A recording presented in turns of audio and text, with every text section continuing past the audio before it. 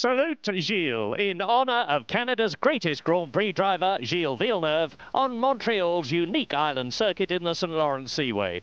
A circuit that's hard on brakes, tough on fuel consumption, and the scene of a Grand Prix that could change the order of the World Championship. On a track where outright power and good aerodynamics are the name of the game, Williams-Renault drivers Alain Prost and Damon Hill have to be the favourites. Prost's unbroken run of pole positions is maintained in Canada, with a time nearly a second faster than Ayrton Senna's 1992 record. But Senna unexpectedly leads the championship after 3 superb wins in a series which looks more and more as though either he or Prost will end up as #1 for 1993. Ayrton is struggling in Montreal, though, starting 8th in his McLaren Ford, his worst grid position since 107 races ago. 27 years ago, this man, popular New Zealander Bruce McLaren, started his first Grand Prix in his own car. Now, the great team he founded is headed by Ron Dennis, and if McLaren win today, they'll equal Ferrari's all-time record of 103 victories. But it looks unlikely. Jean Alesi and Gerhard Berger are driving V12 Ferraris that have been getting better and better after a long time in the doldrums, and they both start ahead of Senna. 5th and 6th on the grid, the team's best this year. But virtually all the teams in Montreal are shell-shocked by an edict from the race stewards that they're running illegal cars. Their active suspension and traction control systems, on which millions of pounds have been spent, are against the rules, it says. You can race here, but we're notifying the governing body. Martin, with the heat like this, is it going to be a different strategy? I think the cars are going to handle differently. The track was very slippery yesterday afternoon in second qualifying. You remember everybody struggled to match their times the day before, and it's 3 or 4 degrees hotter already, and the track temperature is going to be up. But it's an interesting race anyway here. I think most people will stop for tyres this year, but we'll have to wait and see. It's a bit of a gamble. If I say that the last 20 laps are going to be more important than at any other racetrack, I think that's right, because a lot of people will probably drop out. Yeah, it's very hard on the transmissions. It's very bumpy in the traction areas.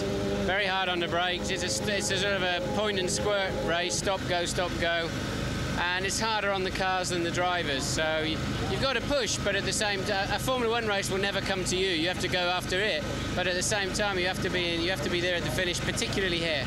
Good luck. Thanks. I have to say we don't have a new engine. We have a modified engine, and that's a little bit better, and we both run the same engine, yes. Okay. So, what's a good result for Gerhard Berger today? Be in the points and finish the race. And anything can happen. Gonna be difficult because it's very hot. Gonna be difficult to get through. When you're back this far, it's always a hard race because the car's obviously not handling very well. We've made a few improvements since the warm-up. Hopefully it's going to be better for the race, but it's very hot, very humid. It's going to be the toughest race of the year. The car is jumping a lot. I mean, it wants to jump into the wall all the time, doesn't it? Yeah, the car's moving around. I think we had the car too stiff, and it's on the bump rubbers. And now the car seems a lot better. So hopefully, it's important for footwork to come through and have a point here. Thanks a lot. Perto de Montreal, no Canadá, para a transmissão direta do Grande Prémio do Canadá, 7ª prova do Campeonato do Mundo de Fórmula 1. E para não fugir à regra, os 2 Williams ocupam os 2 primeiros lugares da grelha de partida. Novidade sim, é a má colocação dos McLaren de Ayrton Senna e Michael Andretti. Senna, que não conseguiu melhor que o 8º tempo, que lhe dá um lugar na 4ª fila da grelha, e Andretti parte da 6ª fila da grelha. À frente de Senna estão os Ferraris, o que acontece pela primeira vez esta temporada, com Berger ligeiramente à frente de Jean Alesi, e ainda mais à frente os 2 Benetton Ford de Michael Schumacher e de Ricardo Patrese. Portanto, esta grelha de partida até à 4ª fila é feita aos pares. Os 2 Williams Renault, os 2 Benetton Ford e os 2 Ferrari. Depois, na 4ª fila, aparece um McLaren Ford e um Ligier Renault, o de Martin Brundle. Conosco aqui para os comentários, quando estamos a ver imagens dos treinos de classificação, mas dizia eu, conosco aqui para os comentários a este grande prémio, temos o jornalista do volante José Miguel Barros. Boa tarde, José Miguel. Boa tarde. Inesperado, de certa maneira, esta má colocação dos McLaren, já que quanto à colocação dos Williams Renault na primeira fila da grelha, nada de espantar, tem sido assim ao longo de todo o campeonato e Alain Prost colecionou aqui a sua 7ª pole position consecutiva, o que é um novo recorde. É um novo recorde conseguido numa única época. 7 pole positions consecutivas, nunca nenhum piloto tinha conseguido numa só época. Entretanto, o recorde absoluto é de 9 consecutivas em 2 épocas da parte de Ayrton Senna. Mas chama a atenção para a imagem que tinha ali umas indicações. Agora temos o Schumacher. Particularmente interessantes. Vamos ver se elas aparecerão outra vez e nessa altura referirmos-nos. No entanto, relativamente ao McLaren de Ayrton Senna e de uma maneira geral ao comportamento dos McLaren Ford, a diferença foi tão grande para os Benetton Ford que não se pode considerar que tenha sido apenas uma questão de motor, de falta de potência da parte dos McLaren. É evidente que o motor é bastante importante nesta pista, mas um bom equilíbrio do carro também o é, e aí é que a McLaren terá falhado um pouco e Senna não conseguiu ir além da 8ª posição, sobretudo por não ter um carro bem equilibrado. Aliás, ele não se referiu sequer ao motor durante todo o fim de semana e se o Ayrton Senna considerasse que esta posição na grelha de partida se devia à insuficiência de cavalos do seu carro, certamente ele não tinha escondido esse facto. Ele de qualquer maneira fez-lhe uma referência ligeira. Ele disse que ia fazer uma corrida de expectativa, em declarações prestadas ontem. Aliás, ele durante todo o fim de semana tem falado muito pouco, apenas disse que o McLaren estava quase inguiável e depois remeteu-se a um certo silêncio, talvez devido às dificuldades que atravessou durante todo o fim de semana. Mas ontem acabou por afirmar que iria fazer uma corrida de expectativa, o que desde logo deixa as pessoas um pouco na dúvida, que não estamos bem a ver o Ayrton Senna, que é um homem de ataque, fazer uma corrida de expectativa. Ele sabe que neste grande prémio, normalmente 50% dos carros que partem não chegam ao fim, é um circuito muito exigente em termos de caixas de velocidades, motor e travões, sabe isso perfeitamente, disse que ia fazer uma corrida de expectativa, até porque era impossível competir com os Williams Renault e que não tinha motor para os Benetton Ford. Portanto, fez a referência sibilina ao facto de não haver ainda resolvido o problema da entrega do motor pela Ford à sua equipa. O motor com a distribuição pneumática há de surgir no Grande Prémio de Inglaterra, portanto, dentro de 2 grandes prémios teremos a McLaren com um motor mais potente, ligeiramente mais potente, estamos em querer, não há assim uma diferença muito grande de cavalos.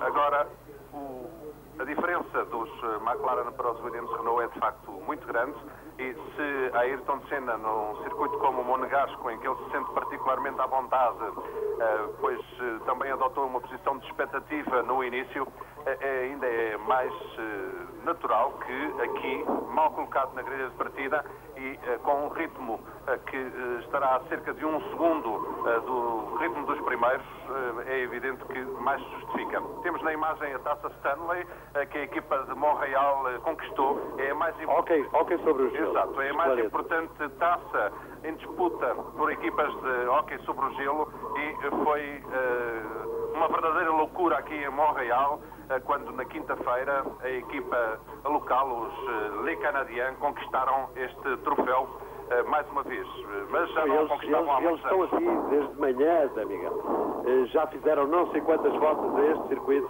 são delirantemente aplaudidos pelo público quando passam com a taça conquistada. Refira-se que este troféu para os Estados Unidos e para o Canadá é muitíssimo mais importante que o Campeonato do Mundo. Eu estive a informar-me qual era a importância desta Stanley Cup e aquilo que me foi dito foi que as equipas canadiana e americana que são enviadas aos campeonatos do mundo e que, por vezes, obtêm bons resultados, são compostas por jogadores de segunda linha, não jogadores profissionais. São amadores, normalmente jogadores universitários. Os profissionais, esses participam na Stanley Cup, que é o máximo em termos de hóquei sobre o gelo. Será de sublinhar, entretanto, que no warm-up se verificou uma melhoria substancial da parte de Schumacher e Alesi, pelo menos relativamente aos Williams Renault. Prost continuou a ser o mais rápido, Damon Hill foi o terceiro, entre os dois no warm-up ficou Schumacher e na quarta posição Alesi. Entre Prost e Alesi apenas meio segundo, portanto Schumacher e o piloto da Ferrari, e o francês da Ferrari, conseguiram rodar praticamente ao mesmo nível dos Williams Renault, o que pode ser significativo por ter sido conseguido no warm-up e pode representar para o Grande Prémio do Canadá a possibilidade de, partindo em boas posições nesta corrida, Schumacher e Alesi poderem eventualmente incomodar os pilotos dos Williams Renault.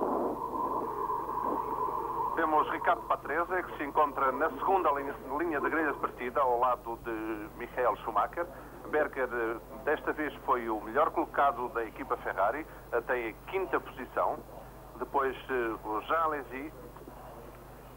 A diferença entre os dois... Estamos a ver a grelha por imagens, com os pilotos... Depois, na quarta linha, Martin Brundle, que vai decidir com Ayrton Senna. Vai decidir à frente do Ayrton Martin Senna. Brundle e Mark Blundell conseguiram colocar-se no top 10 aqui neste circuito, não só porque dispõem de motores Renault, e os motores, como já referimos, são importantes neste circuito Gilles Villeneuve, mas também porque finalmente os Ligier apareceram com o pacote completo de alterações aerodinâmicas que incluía também o... To the Marlboro McLaren Ford.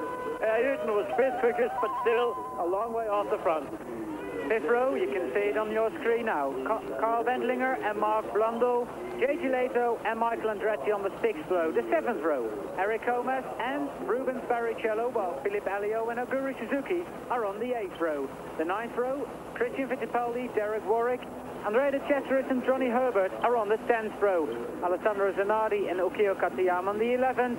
And the grid is closed by Luca Badour. And the only non-qualifier on this glorious day here in Canada is Michele Alboreto. And John, he is the driver's worst enemy today, I think.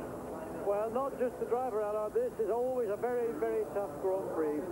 Historically, it's been that way, regardless of regulations or formula. This is a circuit that's a car killer. On a day like today, and you've been on the grid a few moments ago, it's certainly the middle 80s, just the ambient on the grid probably closer to 100 degrees. It's a very hard circuit for fuel economy or fuel consumption. We know that most teams are considering a stop to change tyres, and with Alain Prost and Damon Hill in the front, I know that certainly Alain Prost will not want to unnecessarily go flat out in the early part of the race. He will want to lead but control from the front, because it will be very crucial at the point when he wants to come in to make that stop. He will not want to do it too early in the race.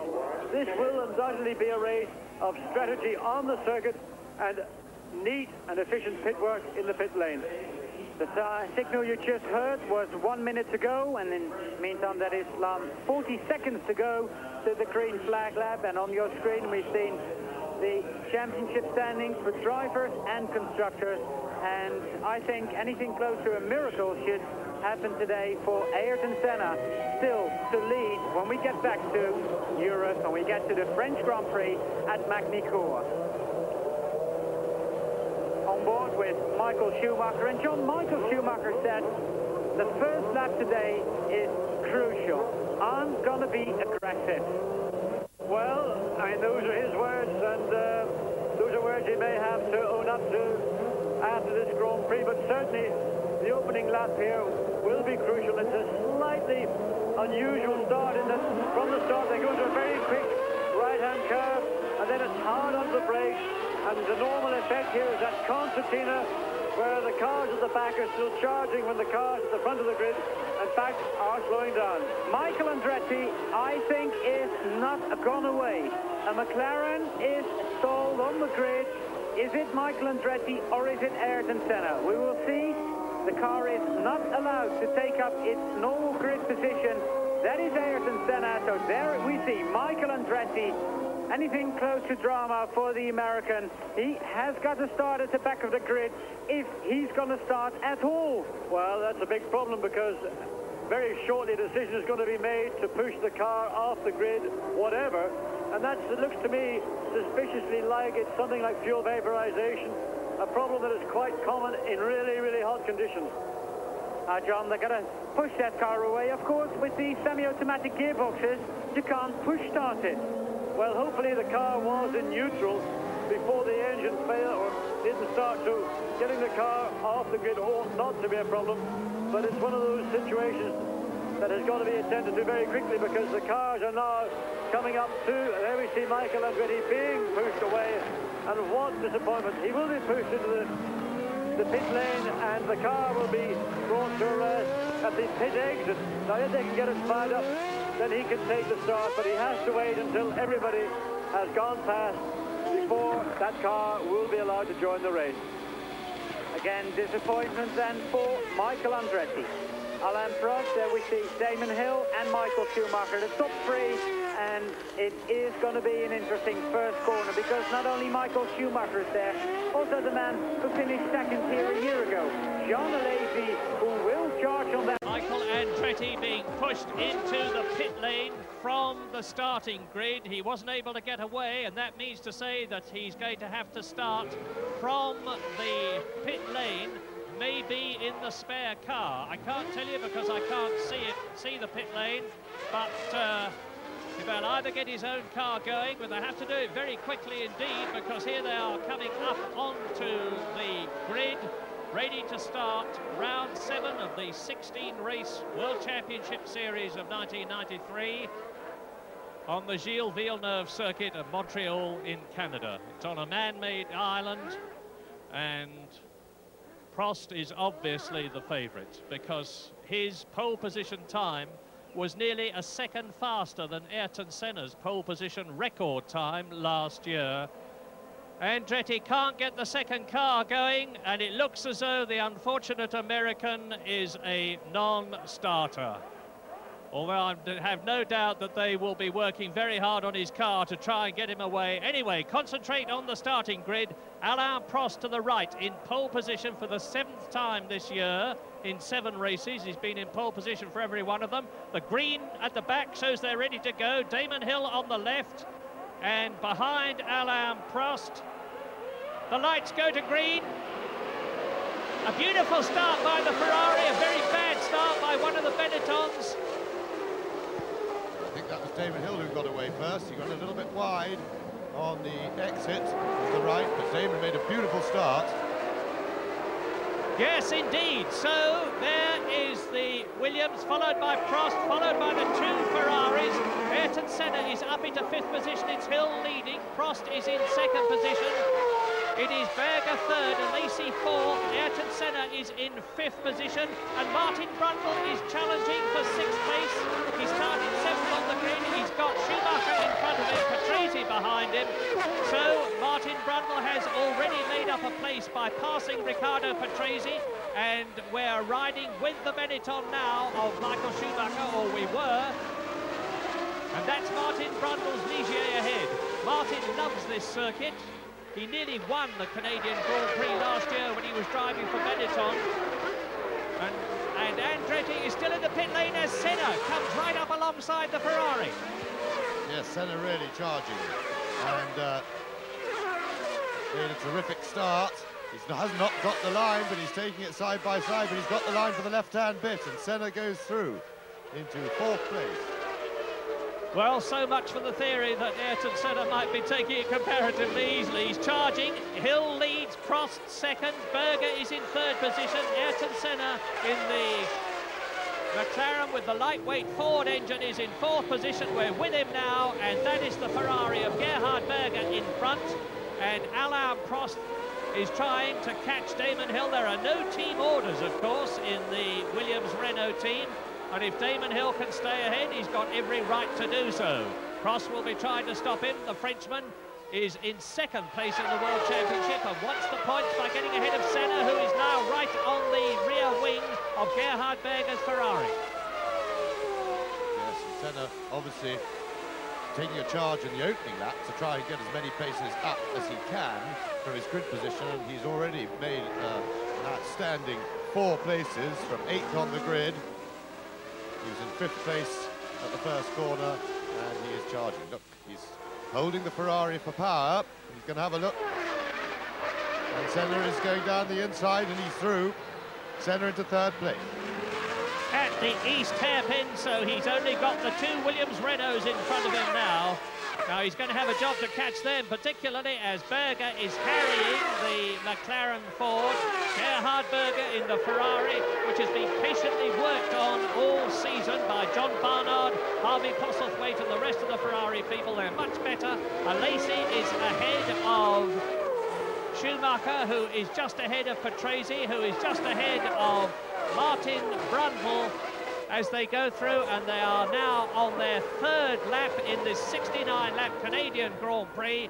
And here's a replay of Senna going through on the inside. He forces his way up alongside Gerhard Berger on the first gear, 30 mile an hour east hairpin, and they're accelerating away now around the rest of the lap. Yes, and I was a little bit surprised to see Gerhard Berger leave the door open and not make Senna go round the outside there. But they, of course, were teammates for several years, and it may be that Berger felt that this was an irresistible charge by Senna, as Damon Hill coolly leading. Prost has now played himself in, but as I say, Berger may have well felt that he couldn't fend Senna off indefinitely, and therefore decided to let him go before it all got a bit too exciting. But certainly an absolutely stunning first 3 laps from Ayrton Senna, with a car that he struggled with all weekend, but still, when the green light came on, he found inspiration.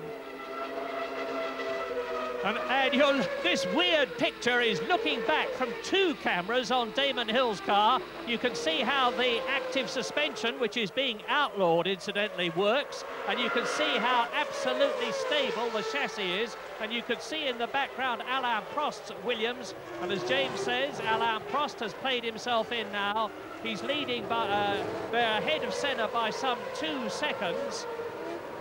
And Hill, well, that half a second is academic, because Prost is basically in the slipstream of Damon Hill's Williams-Renault. They're on lap 4 with, behind them in 3rd position, of course, Ayrton Senna, the previous winner twice. And that's the fastest lap, 1 minute 25.3. That's 3 seconds outside the lap record, but very early in the race with a full fuel load. Yes, and Prost now has caught Damon Hill until he can get past. His pace will be controlled by Hill, but the interesting thing now is to see if Senna is closing that gap. It was 3.5 seconds between him and Prost when they last crossed the line.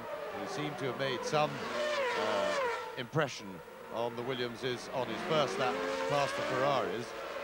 And he's certainly pulling away from the 2 much revived Ferraris at a most impressive speed. Now, a replay here from on board Schumacher's car, attacking one of the Ferraris, probably a lazy, with Berger in front of him, and Schumacher makes it through under braking for the chicane. Well-controlled out-braking manoeuvre. Lap 5, race order, of course, Damon Hill leading, Prost is second, Senna is in 3rd position. In 4th position, it's Gerhard Berger. 5th behind him is Michael Schumacher, and you can see the German now sawing away, trying to get past the Ferrari in front of him. Then it is Jean Alesi who is in 6th place. In 7th position it is Riccardo Patrese. In 8th position it's Martin Brundle, who's dropped a place therefore. In 9th position it's Philippe Alliot going extremely well in the Larousse with the Lamborghini engine. And you watch Damon Hill.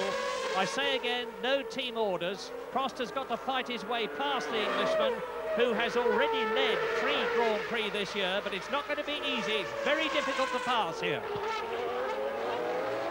And the Williamses are, in fact, pulling away from Senna at the moment. And it may well be that Senna will be cutting his pace now to try and look after his tyres, but I suspect he's going to have to race it out in the normal way. I think his plan of patience and caution, well, it still exists in that he's going to have to get the car to the finish, and it's a very hard circuit mechanically on cars here. A lot of strain on the transmission.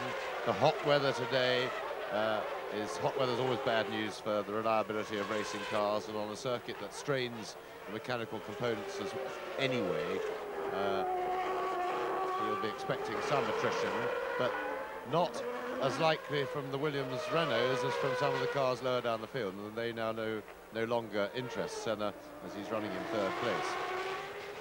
Alain Prost going faster and faster, but so of course is Damon Hill in front of him, because they're matching each other's lap times. They're coming down to the east hairpin again, which is the tight right-hander at the end of the lap, and they approach that tremendously fast. But when they come out of the east hairpin in 1st gear and go up through the gears in the semi-automatic gearboxes, which are going to be banned, as Prost closes up and takes a look on the inside and goes through.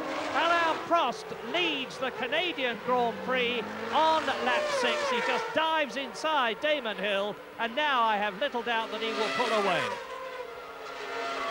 Well, I think Damon left the door nicely open for him then. He gave him space. Prost was alongside going into the corner, and that may well be a tactical move for 2 reasons. Damon will try his best, here we see it again, but he sees Prost coming, he makes the space, and now he leaves him a car's width on the curb.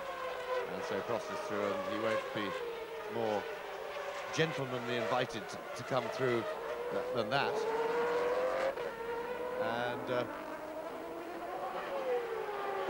Damon Hill will find it easier to follow. He should be able to pick up his lap time following Prost. Whether he can stay with him or not is another matter, but he's certainly going to try.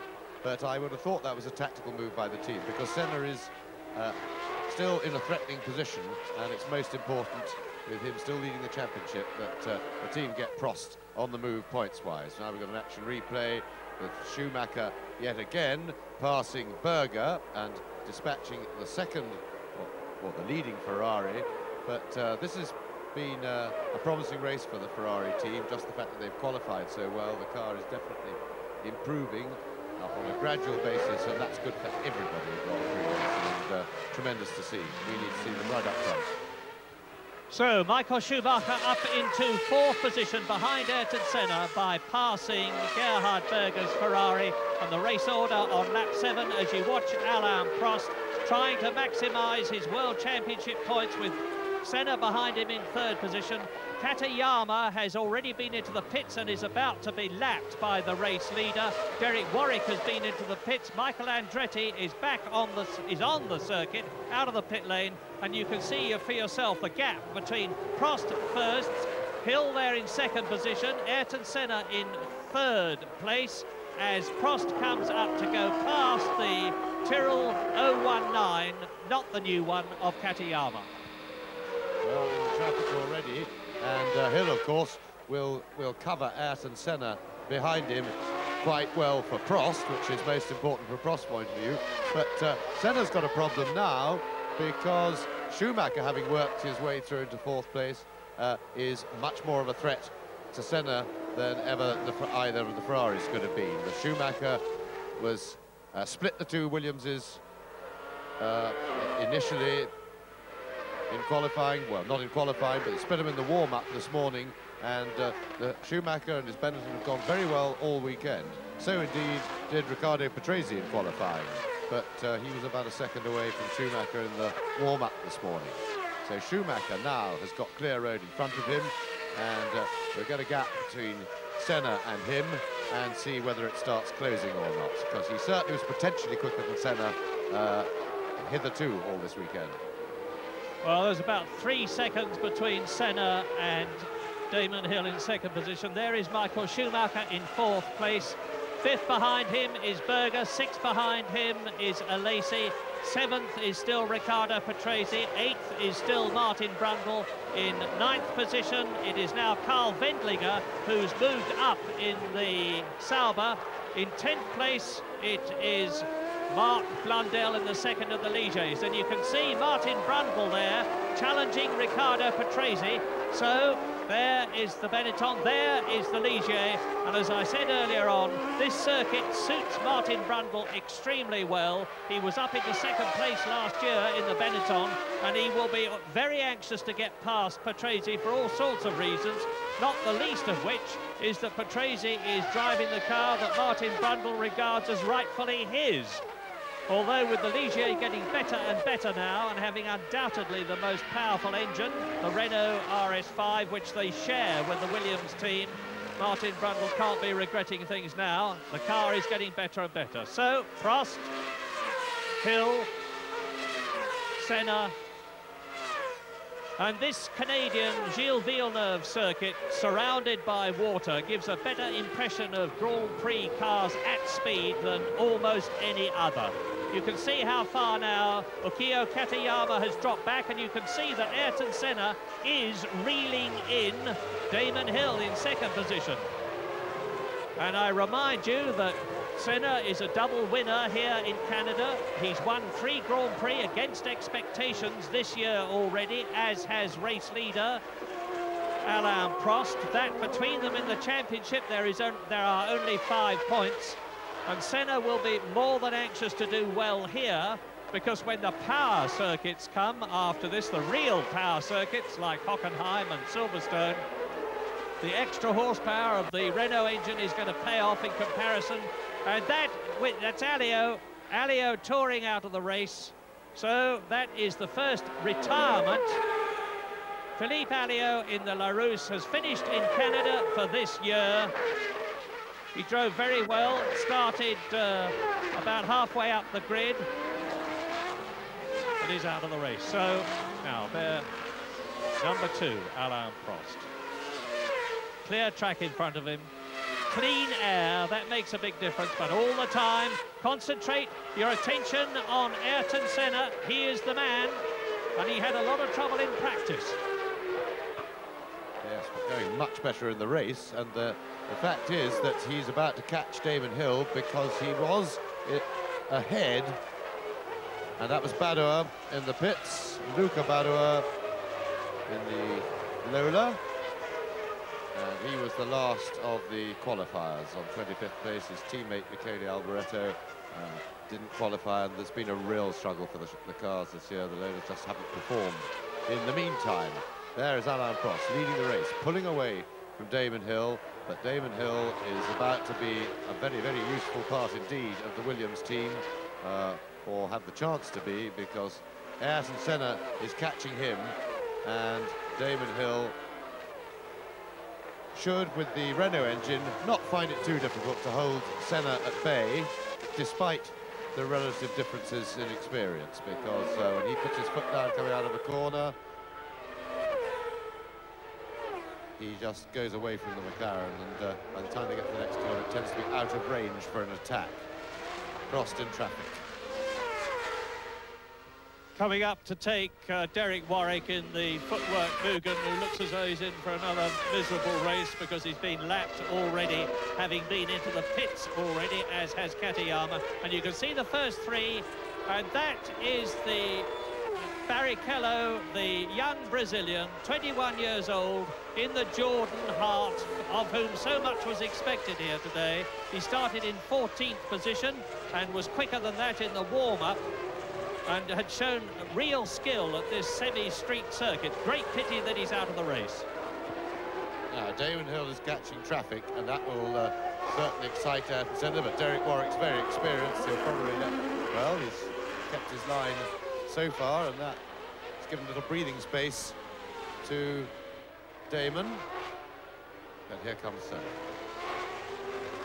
Senna will be trying to close up to Hill as tight as he can when they get near any back markers, because you'll see that as his best opportunity to attack the less experienced and obviously conservatively driven Williams. We're on lap 12 now, and it's still Prost leading, Hill second, Senna closing in third position. In fourth place, it is still Michael Schumacher in the Benetton, then the two Ferraris of Gerhard Berger and Jean Alesi, followed by Riccardo Patrese and Martin Brundle.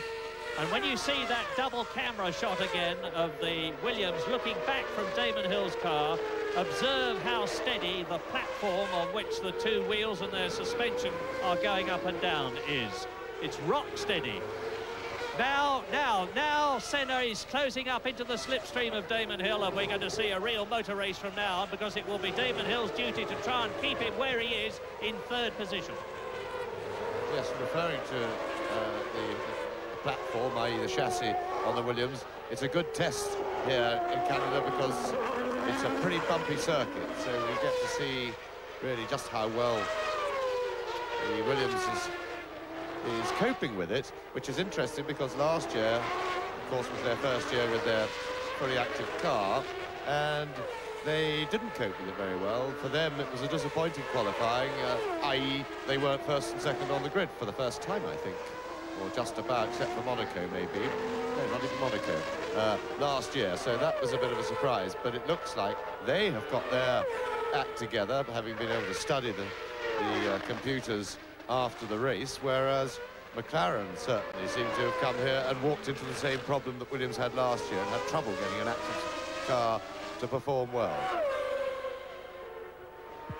Gerhard Berger fifth, Jean Alesi sixth. Behind him is Riccardo Patrese seventh. Behind him is Martin Brundle eighth. So it is a close fought thing for those places. The two Ferraris staving off the Benetton Ford of Riccardo Patrese, who's doing the same thing with Martin Brundle. And how heartwarming it is to see the Ferraris going so well here.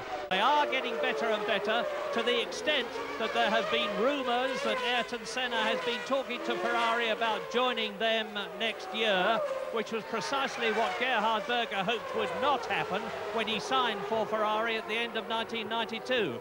But the Austrian, going into the apex of the right-hander at turn one there, is driving beautifully. Alain Prost, the quickest man on the circuit, and Martin Brundle making no impression at the moment on Patrese. Yes, and between second and third, Hill and Senna seems to be...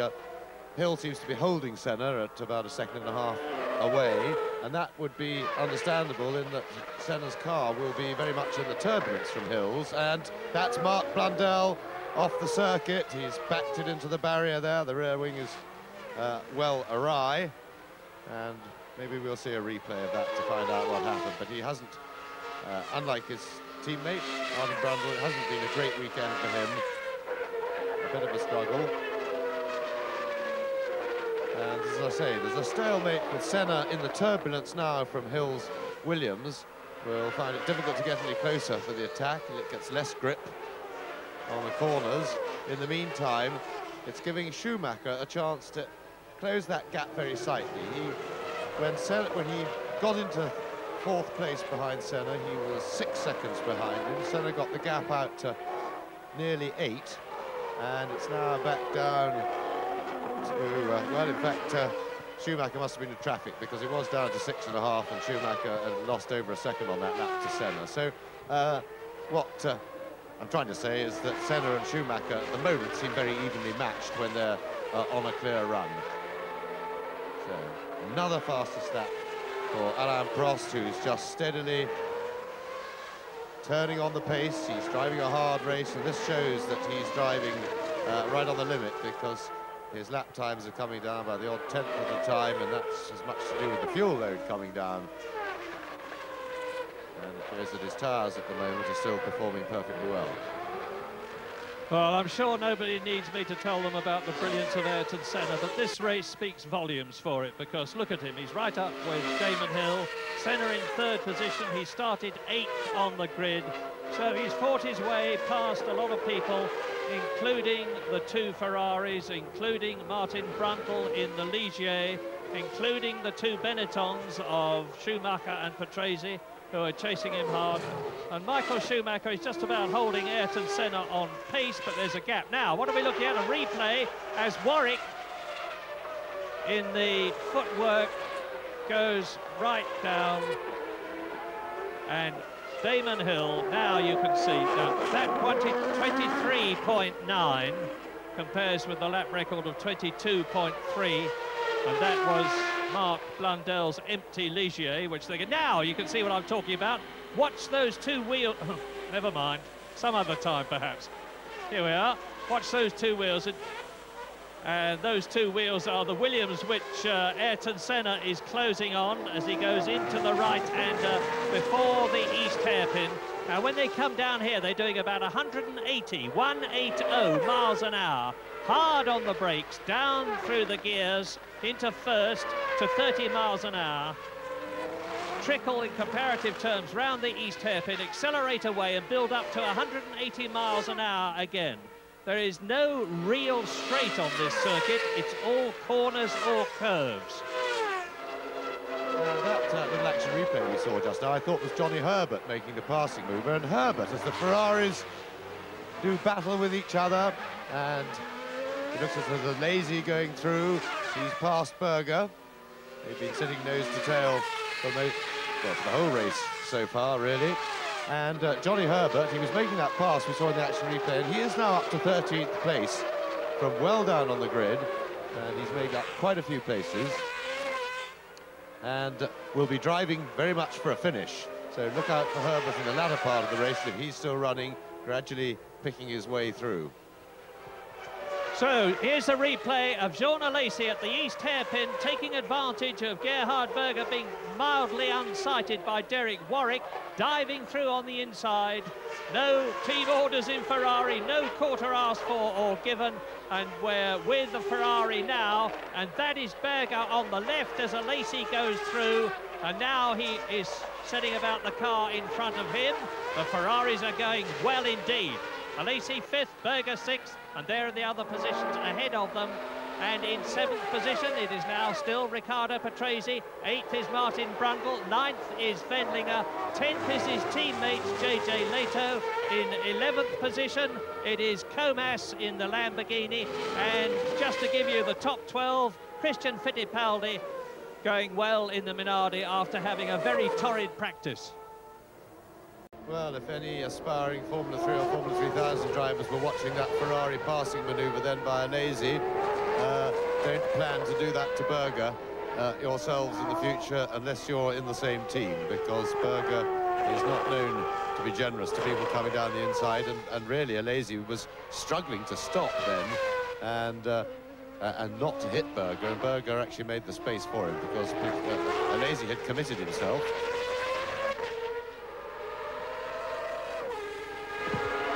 1.5 seconds off the lap record as Andrea de Cesaris in the Tyrrell is caught by race leader Alain Prost, who's coming through to complete his 18th lap out of 69. Long way to go.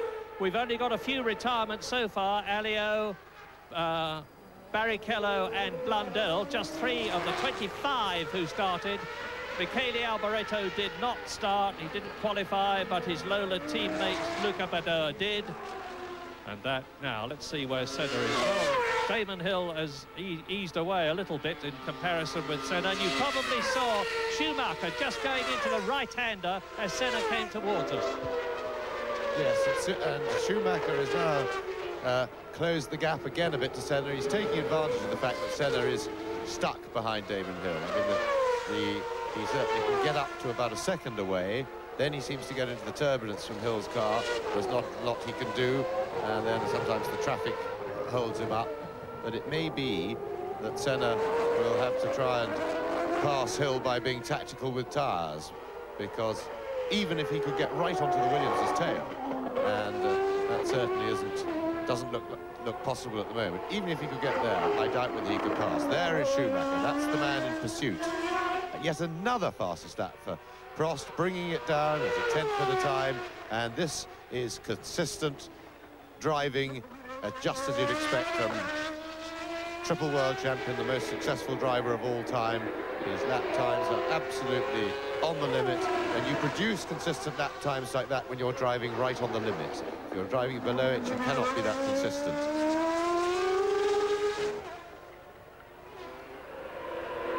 So, will Senna try and out-fumble Damon Hill on pit stops to get ahead as the threat from Schumacher behind stays large? Berger, Alesi, Patrese and Brundle still together. Berger pulling away from his teammate, and Gerhard in the Ferrari is in 5th place. Now that fastest lap, as you look at Berger, Patrese, Brundle in the Ligier, and behind them Carl Wendlinger, who's closing up in the Sauber. The gap between Schumacher and Senna is about 6 seconds, but that fastest lap of Alain Prost being 1.5 seconds off Berger's record, I remind you, was done on narrower tyres with smaller wings and with a very different fuel specification from last year. And the fact that Prost's pole position time was nearly a second faster than Ayrton Senna's last year with a similar advantage was quite incredible. But we've got a wonderful scrap here. This is real Grand Prix racing. And Damon Hill goes through in 2nd place. I didn't see who it was that he had lapped. And it's one of the Tyrrells. It's Andrea De Cesaris. And Ayrton Senna has got a disadvantage now. He's going to try and fly around the outside of the Tyrrell and does so as they come down to the east hairpin. This is the end of lap 20. Still another 49 laps to go. Prost leads. Hill 2nd. Senna 3rd. Schumacher in the background is definitely bigger in that picture than he was on the previous lap. So he is catching the McLaren. Things are building up very nicely indeed, with Jean Alesi in 5th position, his teammate Gerhard Berger in 6th place, 7th Patrese, 8th Martin Brundle, 9th of Senna under braking, and the change of the colour of the surface. So there's a fair amount of pickup around the circuit. That's the small bits of rubber that get shredded during the course of a race. And if your tyres do pick it up, it does change the handling characteristic of the car considerably. But Senna now again down to the 1.2 seconds we saw a few laps ago, and Senna maybe now prepared to push that a little bit harder again. And can Damon Hill respond? Senna's last lap 1:24.609. Damon Hill's 1 minute 25.234, and that brought that gap down from 1.6 to 1.2 seconds. There we see it on our screen. The top 6 unchanged. race leader. Now you can see for yourself the gap between 3-time world champion Alain Prost, number 2 in the Williams Renault. 3 times a Grand Prix winner this year. The man who's won more Grand Prix in the history of the sport than anybody else. 47 of them. Scored more World Championship points than anybody else. 736 and a half of them. Crossing the line, completing the lap. And Prost, so smooth, so effortless, but so very, very fast. Millimetre perfect on every corner. Now he's coming up to the right-hander at turn 3 as Hill continues to lead Ayrton Senna. And if there are going to be tyre stops, I would expect them to start in about 8 laps' time. 69-lap race, I would expect them to be coming in from round about lap 30 onwards. But your guess is as good as mine. Yes, I would think they might, certainly in Senna's case, they could well come in earlier. Between lap 25 and 30, I would expect people to start coming. And if Senna is looking for something tactical, and Schumacher is starting to close in on him, he may well want to get his stop in before Schumacher is too close to him, is close enough to him to be able to pass on anything but a really messed up pit stop. So that, i.e., when Schumacher makes his tyre change and goes out behind, he will be behind Senna, because Senna will then have had the advantage of running on fresh rubber. at the same time, he needs to be far enough ahead of the Ferraris so that he doesn't want to come out of the pits on fresh rubber, going very fast, and then have to fight his way past the Ferraris again, because they won't be as easy to pass this time, probably.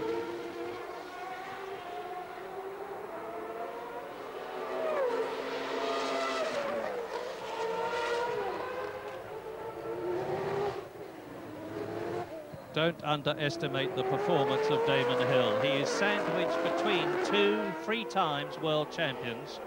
This is, after all, only his 9th Grand Prix, 2 of which didn't count in the Brabham last year. And here are Berger, Patrese, Brundle and Wendlinger, Ferrari, Benetton, Ligier and Sauber, 4 different constructors. And Gerhard Berger is in that 6th position.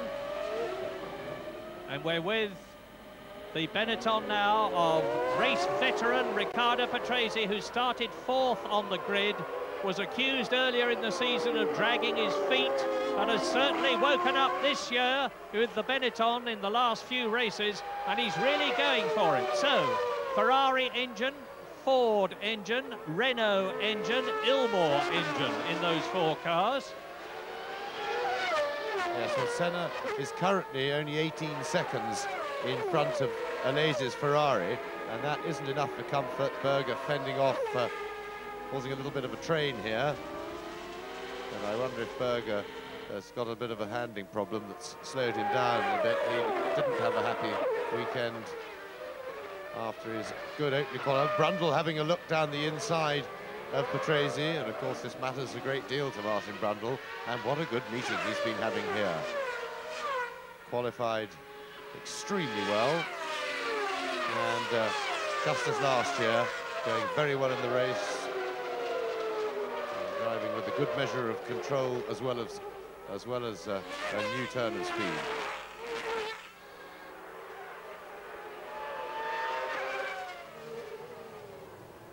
He'll be looking for a way, Martin Brundle, to use the power of the Renault engine to put it across Riccardo Patrese. Not that it's anything personal between the pair of them, because it wasn't Patrese's fault that Benetton decided to have him rather than Martin, but to put it across the Benetton team, he would like very much. Wendlinger's car that you're looking at now, the black Sauber, is the only one of these 4 that has not got active suspension, and it says a lot for Wendlinger that he's able to hold. And that's a Ferrari, so that must be Jean Alesi out of the running. The unfortunate French Sicilian looks as though he's out of the Canadian Grand Prix and out of the 5th position that he had. So now Berger is 5th. There is Alesi out of the race. So Gerhard Berger moves up into 5th position, and Jean Alesi, who's had such awful luck this season, because this is the 5th time that he will have failed to finish in his 7 Grand Prix. I think I saw a puff of smoke from the back there. It looks to me as though the V12 engine has had enough, and here they are passing him. Berger goes through to 5th place, Patrese goes through to 6th, Brundle goes through to 7th, Wendlinger is up into 8th position, and you see the body of Jean Alesi as it exits the Ferrari. Oh dear, poor Jean. Just reattaching his steering wheel, which is now required by the regulations. So because we have 2 incidents, some drivers legging off with their steering wheel tucked under their arm, and then the poor marshals find it very difficult to steer the car and manoeuvre it around when they need to in a hurry. Michael Andretti, the first we've seen of him, got problem on the grid, got running late.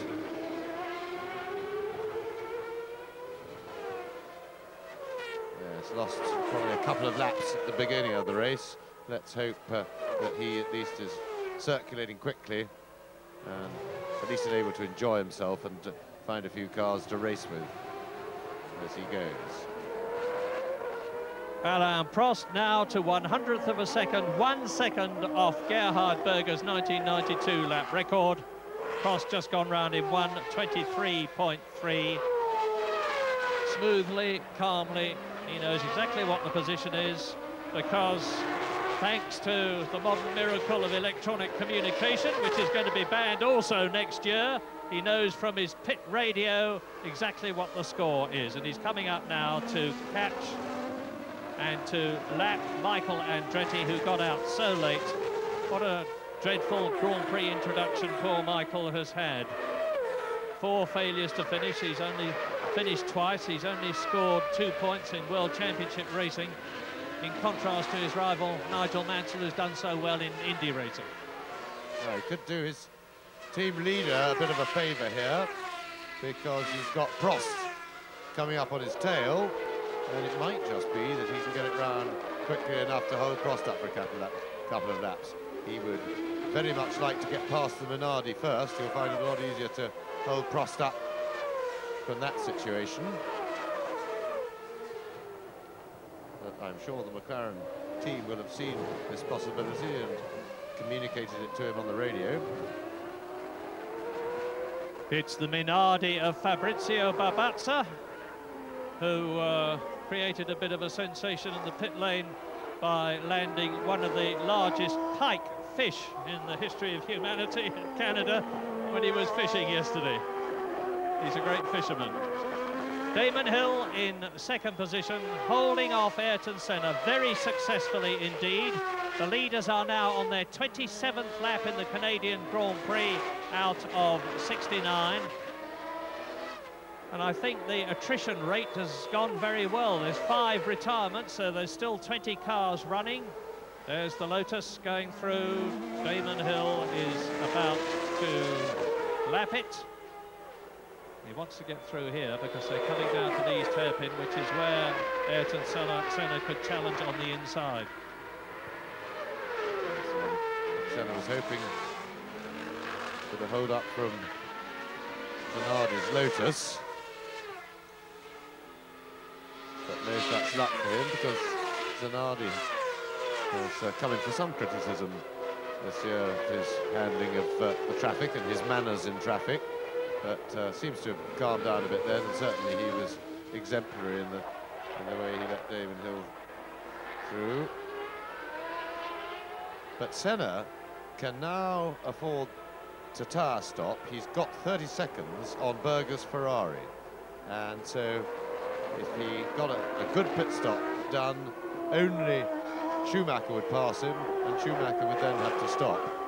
And so if he feels he's giving time away behind Damon Hill, it might be clever of Senna to go sooner rather than later if he's going to stop for tyres.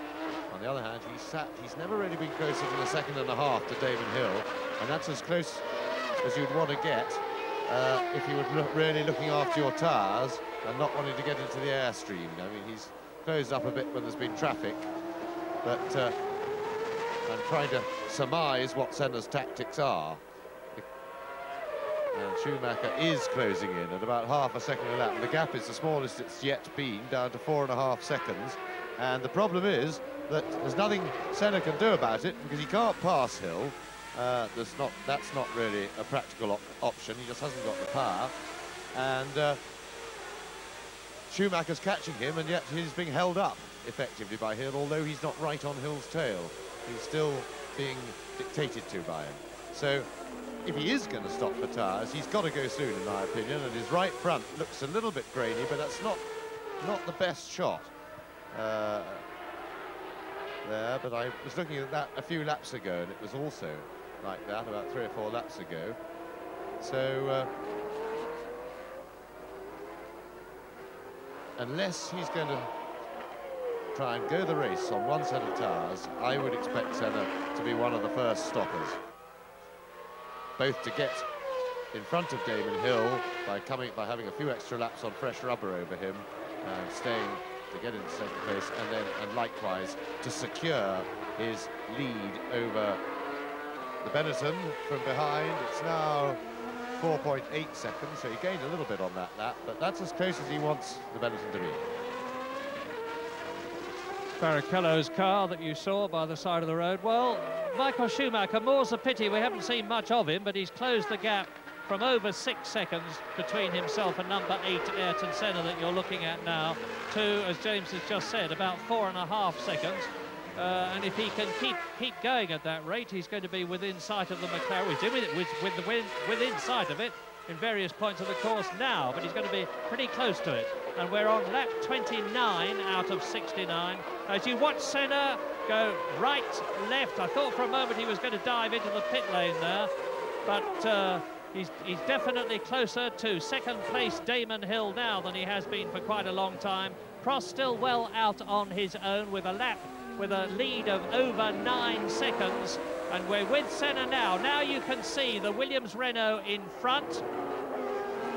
And Damon Hill has got the traffic in front of him, and Schumacher has been into the pits. Yes, and Michael Andretti was in front of Damon Hill, and I'm sure he would have been ordered to be no help to Damon at best in letting him get past. And I thought I saw a new edge of determination in Senna's driving as he's trying to close up, because there was another back marker ahead of Hill as well. So the tyre stops have commenced, and I think Senna's got to come very, very soon.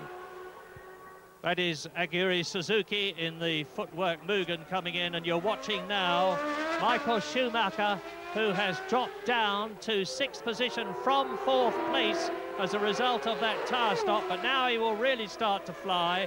He's out on fresh, heated, new tyres, almost up to race temperature. He knows the course, and he knows with a clear track in front of him, he can get the pedal really hard down and go for it and try and catch Ayrton Senna. As you watch Andretti, who is still holding up.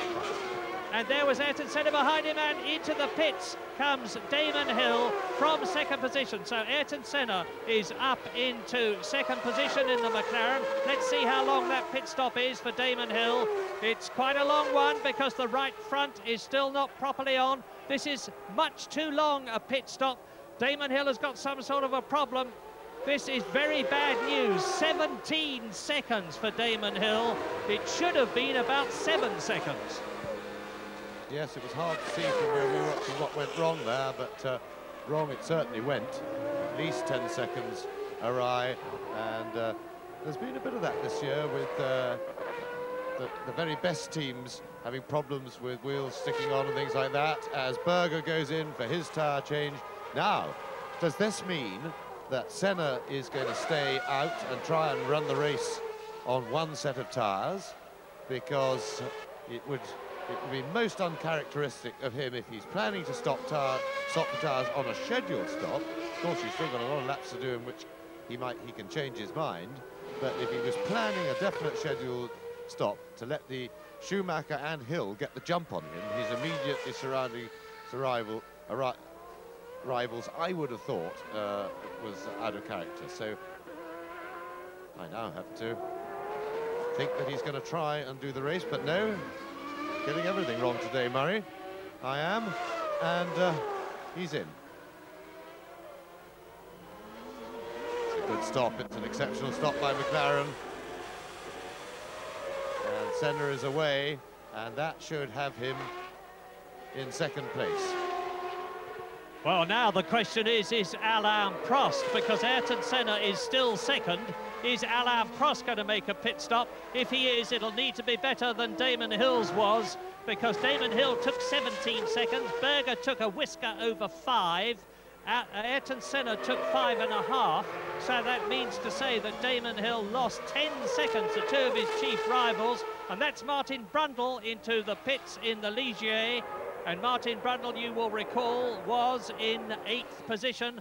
We're going to have to let the race settle down a bit now, because it's always very confusing after tyre stops. Martin Brundle in on lap 32 as race leader Alain Prost. Now, is he going in? No, he is not. He keeps going for another lap.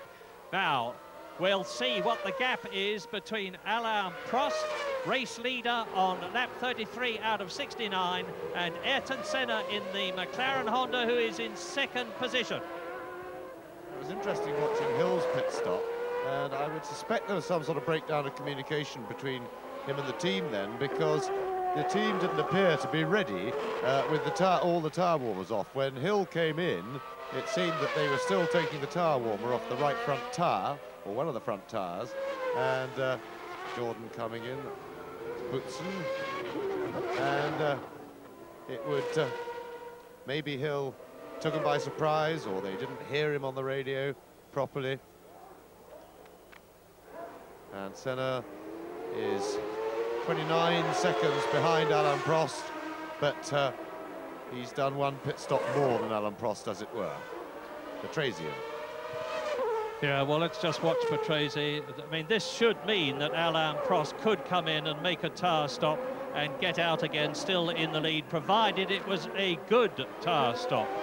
Riccardo Patrese was at 5.7 seconds, and that was on lap 33, as we watch race leader Alain Prost now nearly 30 seconds ahead of Ayrton Senna. And victory here in Canada matters enormously to both these drivers, two of the greatest of all time. People who live and are watching motor racing at Grand Prix level these days are very lucky, because Prost and Senna are undoubtedly two of the greatest that have ever lived, and we're able to see them racing against each other time after time, as they are doing now. And Alain Prost well on his way, but this pit stop will be absolutely crucial if he has to make one. He's on his 34th lap now, so Williams-Renault leads. Senna is in second position. In third place, it is Michael Schumacher. Fourth is Damon Hill, and that is Christian Fittipaldi, who is in front of and holding up Alain Prost unwittingly. He'll see Prost in his mirrors, and he moves over, and Prost hurtles through, hard on the brakes. Now we'll know fairly soon if Prost is going to come in this lap. And if he's not, he's leaving it a bit late, because remember, Senna is out on fresh rubber, which is going to give him a speed advantage compared with the Frenchman in the lead. 29 seconds between them. Prost leads, Senna second, Schumacher third, Damon Hill is in fourth position. Up to fifth place comes Karl Wendlinger, and hard on the brakes, into the pits comes Alain Prost. Now, if he takes much over 7 seconds, he's going to be in trouble compared with Ayrton Senna, who I remind you took 5.4 seconds. And this time he's managed to catch it. Remember the problems he had in Monaco when he came in for that 10-second penalty and stalled the engine twice, and he leaves in the lead as Michael Andretti comes in. Yes, and that was a pit stop born of experience. Both Prost and the Williams team, Andretti on his way very quickly. Again, both Prost and the Williams team were clearly doing that one safely and surely. They had plenty of time in hand over Senna, and they weren't going to make any risks or do any panics and risk making a delay in the stop. So when they come round again, we'll get you the gap. Well, there we are, 13.2.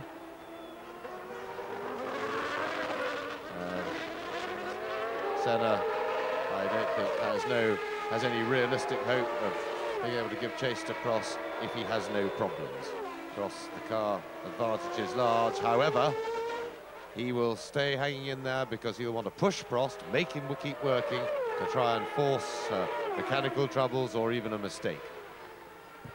Well, now the question on lap 35 is Damon Hill. Alain Prost is leading by over 13 seconds. Senna second, there's the rest of them. Schumacher just behind Senna, and Hill some 6 seconds behind the German. Karl Wendlinger from Austria in the Sauber in fifth position, ahead of Riccardo Patrese in sixth place. And here is race leader Prost on that new rubber on lap 35. Well, I expect Prost, if all is equal, to be able to dominate the race from that 13-second advantage platform he's got at the moment. But we look set for a real scrap for second place, because behind Senna, in quite short order, are Schumacher and Hill, and they are basically in reverse order of who's got the fastest car. And the gap is 2.8 seconds from Senna to Schumacher and 5 seconds to Hill, but Hill's got the quickest car of the three. Schumacher's car performed well, very well this weekend, and much better than the McLaren. So we have a possible closing of the concertina here. Indeed, and Alain Prost goes through, holding that commanding lead, praying for reliability. But the challenge is for Damon Hill now. He will be expected to finish in second place as he did in Brazil and at Donington and at Monaco to maximise the points in the Constructors' Championship for the Williams team, and more importantly, as far as Alain Prost is concerned, to push Senna down and reduce the number of points that the Brazilian can get.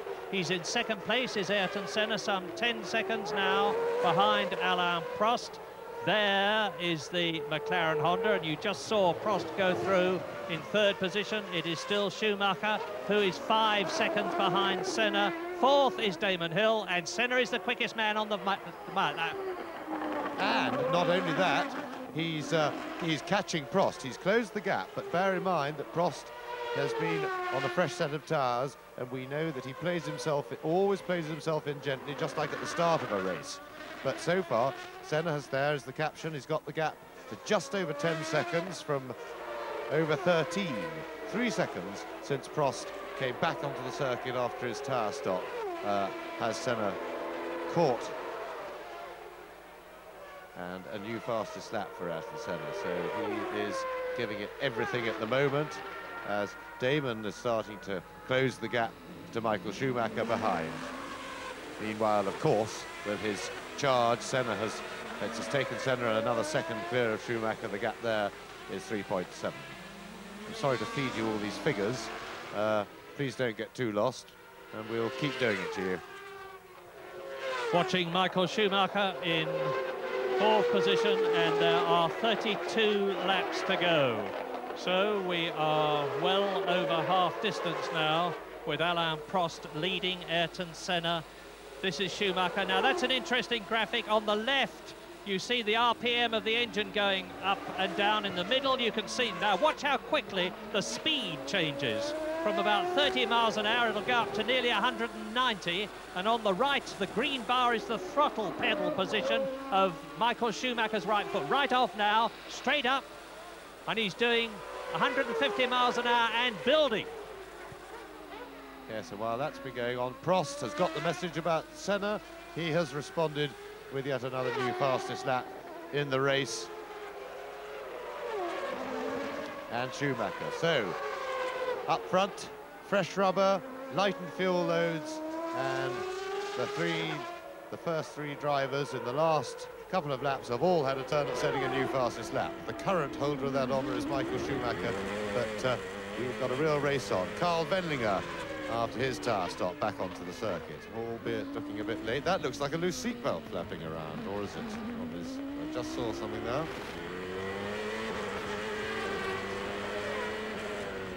Well, one would hope not. There's been no reason to have undone his belts anyway. Out of the pits, he was in fifth position, and Michael Schumacher now with that fastest lap, the quickest man on the circuit, 0.6 of a second off the lap record of Gerhard Berger, and Damon Hill struggling to catch the German in the Benetton Ford ahead of him. Damon Hill in fourth place in this Williams Renault. Ahead of him, Michael Schumacher. You saw the McLaren Honda of Michael Andretti well and truly lapped in the background behind Damon Hill, and on lap 38 it is still, of course, Prost leading Senna by 10 seconds. Senna is about 5 seconds ahead of Schumacher. Damon Hill is in fourth place. Up to fifth position has come Riccardo Patrese. Back into sixth position has come the Ferrari of Gerhard Berger after his tyre stop. Then it is Martin Brundle in seventh place. JJ Leto is in eighth position. And here is Damon Hill. Is he catching Schumacher? Well, the answer is not quite. Schumacher, another new fastest lap, and yet with all three of the leading three flying, Damon Hill in fourth place trying to hold on, and I'm afraid at the moment it is a race by stopwatch, because they're just about in sight of each other on the longer straights on the circuit, but that's it, and really they're getting the gaps. And at the moment, Prost leads Senna by 9.6 seconds, and there is the caption for you. So, and Senna in turn is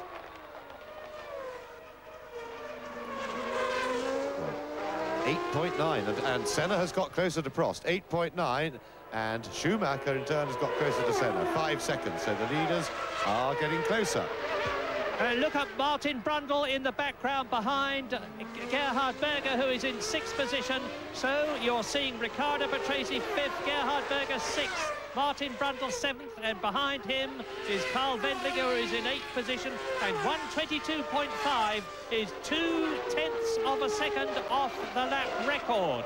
Michael Schumacher is really flying in his efforts to catch Ayrton Senna in 2nd position. So it's McLaren Ford 2nd, it's Benetton Ford 3rd. Here's the Benetton Ford of Riccardo Patrese, number 6, in 5th place. And we're with the German Schumacher now. Now, can we look ahead and see Ayrton Senna? There's some 5 seconds between them. Some parts of the circuit, Schumacher will be able to see the man in front of him, Ayrton Senna. Some he won't. It's very twisty, hard on the brakes, up through the gears, down through the gears. Very testing on transmissions. Prost, race leader. Lap 41. Race distance, 69 laps. Prost going for the 10 points that would put him ahead of Ayrton Senna in the World Championship if Prost wins this race, which would be the 4th victory for the Frenchman this year.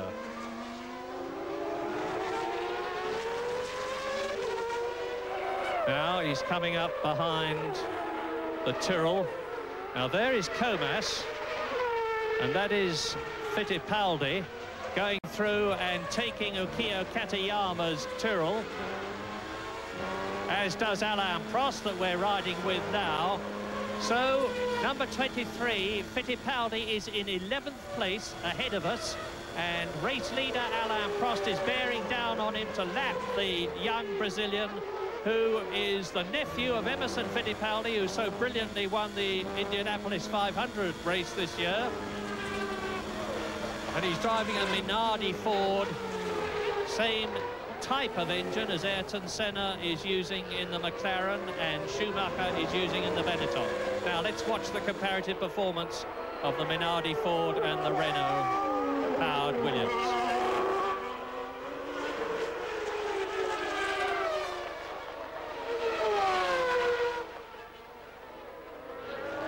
Prost effortlessly passes Christian Fittipaldi, who politely moves over and lets him through. Yes, and a new lap record for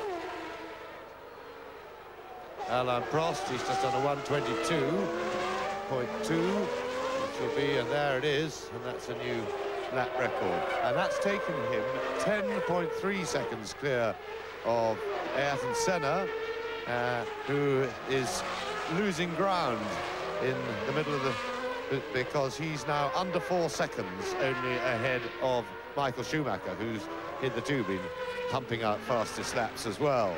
In the meantime, Damon Hill is some 7.5 seconds behind Schumacher and being just a little bit outpaced by this furious battle up front.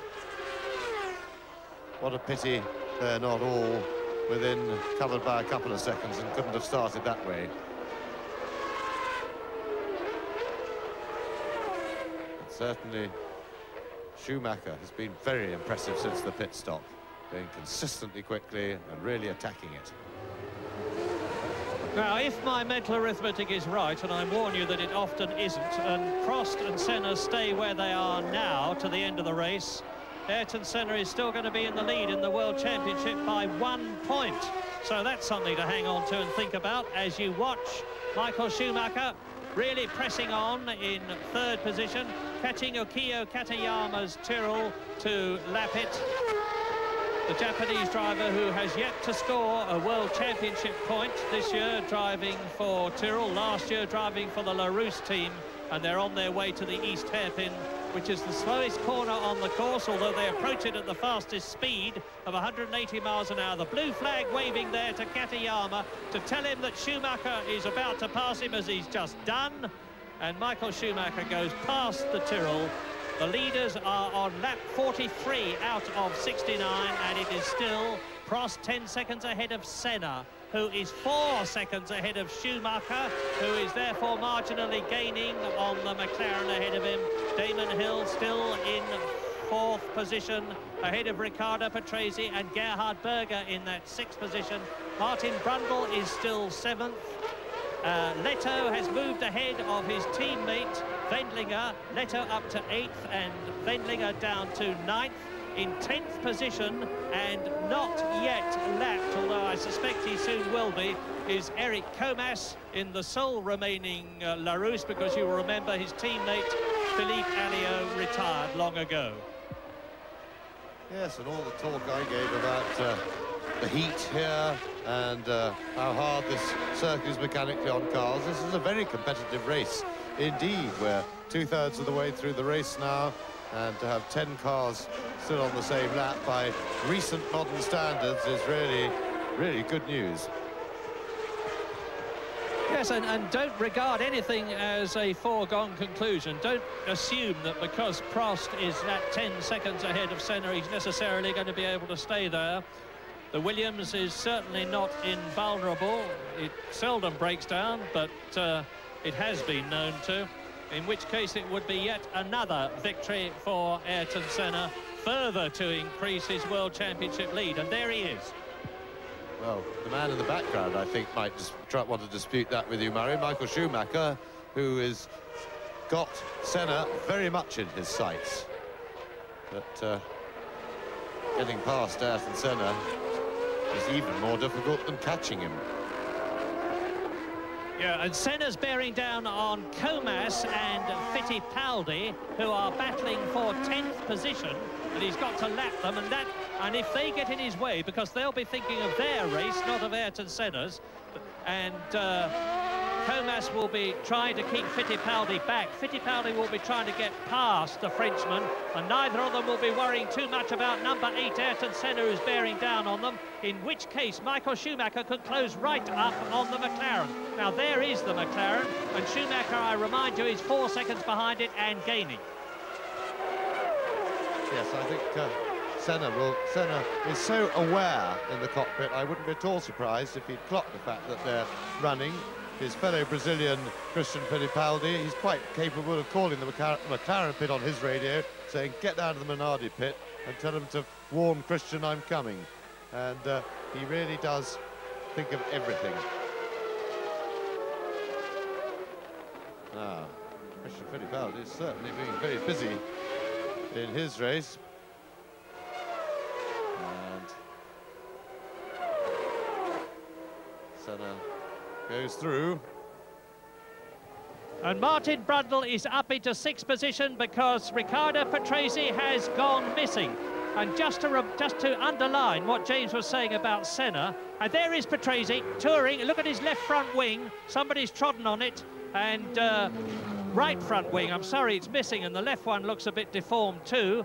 So Riccardo Patrese is somewhat short of downforce in the front, to put it mildly, and they'll be putting a new nose on. He will have reported by radio what the problem was, but that's destroyed the Italians' chances of finishing in the first 6, I suspect.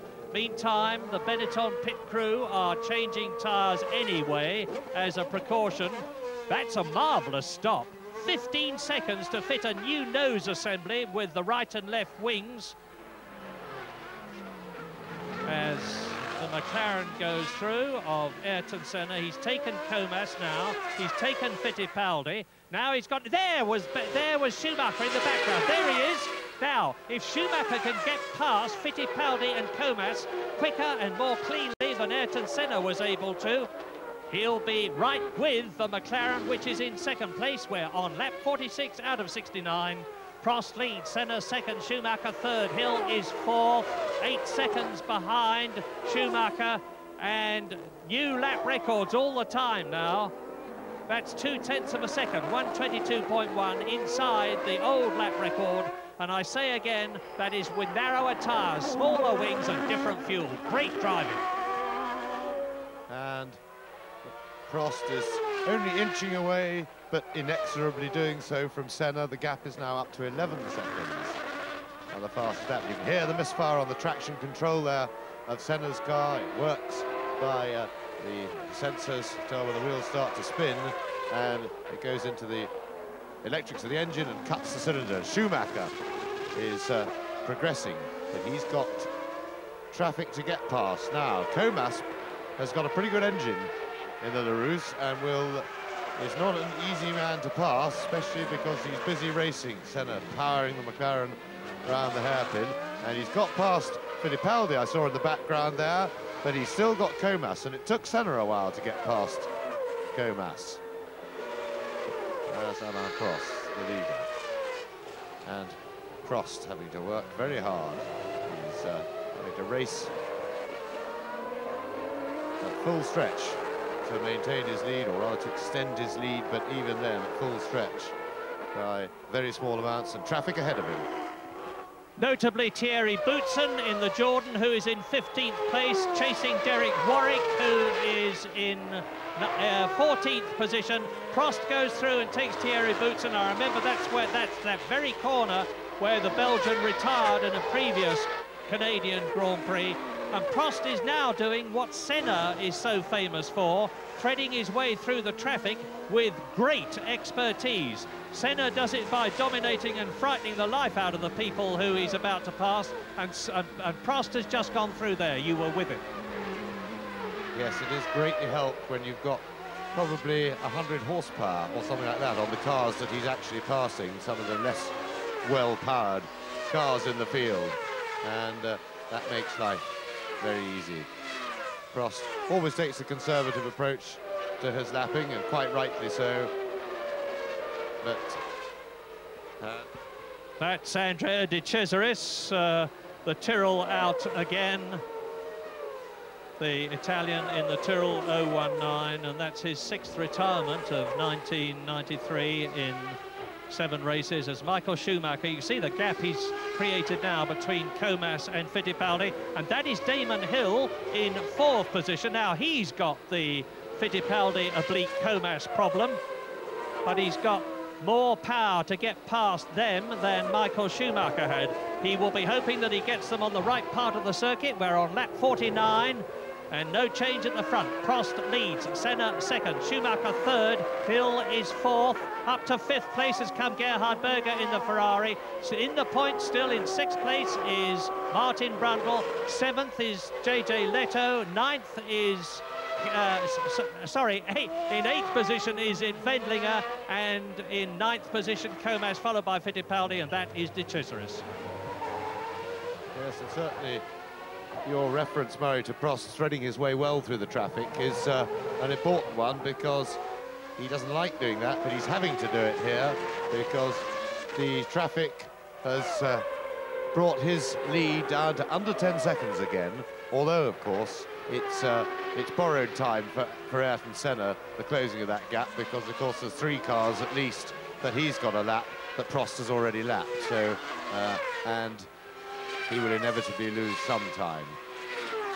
But for the moment, he is closer, and he's holding Schumacher at around 4 seconds, but and it's really now at the moment there seems to be a lot of cars on this area of the circuit where the leaders are at the moment, and they're getting through all this traffic, so then they'll have a clear run. At the moment, the gaps are really down to the drivers' skill and luck on the timing of how well they can get through the traffic. Damon Hill up behind 10th placed Christian Fittipaldi, and Ayrton Senna is up behind one of the Saubers. Let's see which one it is. It is Carl Wendlinger. Seems to be more like up behind half the field, Murray, than just one Sauber, and that will be a very daunting sight for Senna, but he'll want to really use his brilliance here to get through it quickly in order, and he got well blocked there, but in order to move through and try. Derek Warwick did, in fact, give him a bit of a chop, and again, and Derek Warwick is racing hard, and for a driver of his experience, he really ought to know better. He should have seen him coming, even though he's busy in traffic. Still, Senna is through, and Warwick made error there on the exit of the corner as a result of all that. So he actually hurt his own cause as well as Senna's. But Schumacher, you see there in the background, he's arrived in this group already, and they're nicely forewarned by Senna.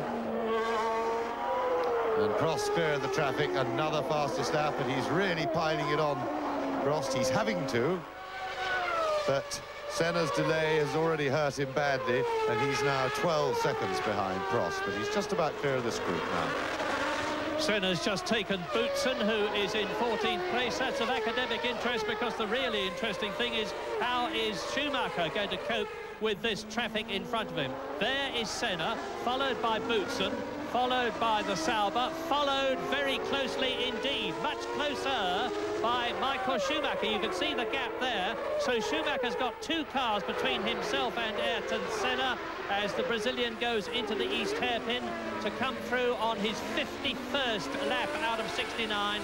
We're riding with Michael Schumacher now in 3rd place, closing up on the Sauber ahead of him, Ilmor engine. Just think of it, these drivers have got some 750 horsepower behind them. They've got traffic in front of them, traffic behind them. They're travelling it up to 180 miles an hour on this comparatively narrow circuit. Prost going quicker and quicker, 121.7. You can see what that means in terms of speed. Over 120 miles an hour average around this 2.75 mile lap. Lap 52, 17 still to go.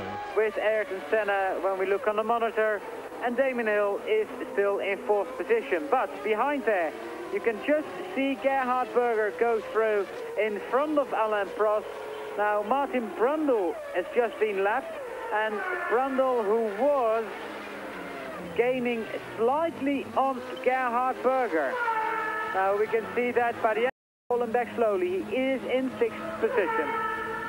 Well, with Alain Prost, of course, coming between himself and Gerhard Berger, he will lose a little bit of ground, but Martin Brundle will hope that when Alain then passes or laps for the first time Gerhard Berger, that situation will revert back to how it was. Well, you see the gap at something like 3.5 or 4 seconds between Berger and Martin Brundle in his Ligier.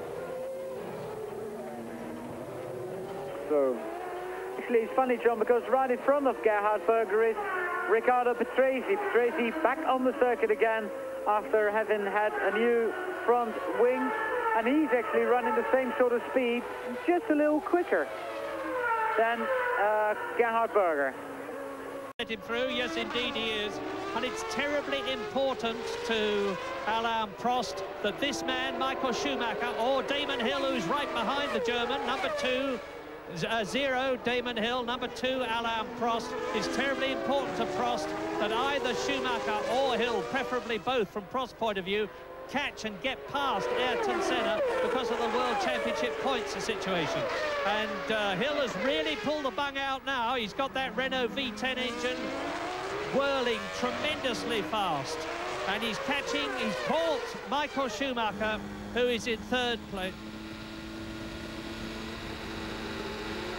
So we're with Alain Prost now, race leader, and he's coming up to catch Riccardo Patrese, who of course has regained the circuit with that new nose cone of his in the Benetton Ford. Now, race leader. Straight past. And the flag marshals are doing a very good job here. So Prost ahead of Patrese, followed by the Ferrari as they accelerate away with the St. Lawrence Seaway on the left of them, and Alain Prost now is on his 54th lap out of 69. Prost has lapped Gerhard Berger, who is in 5th position. Gerhard Berger followed by the Benetton Ford of Riccardo Patrese, and Prost is now nearly 14 seconds ahead of Ayrton Senna, so he's pulled away nearly 5 seconds further from the McLaren, who is 4 seconds ahead of Michael Schumacher, who has got Damon Hill right with him, as the only Ligier left in the race, that of Martin Brundle, goes round. And there's the race lead.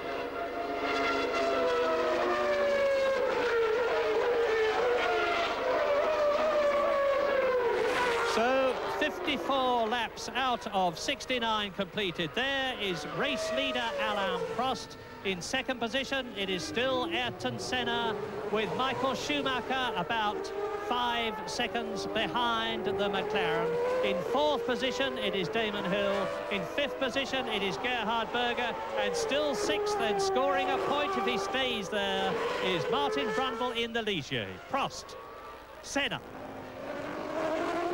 Lap 55.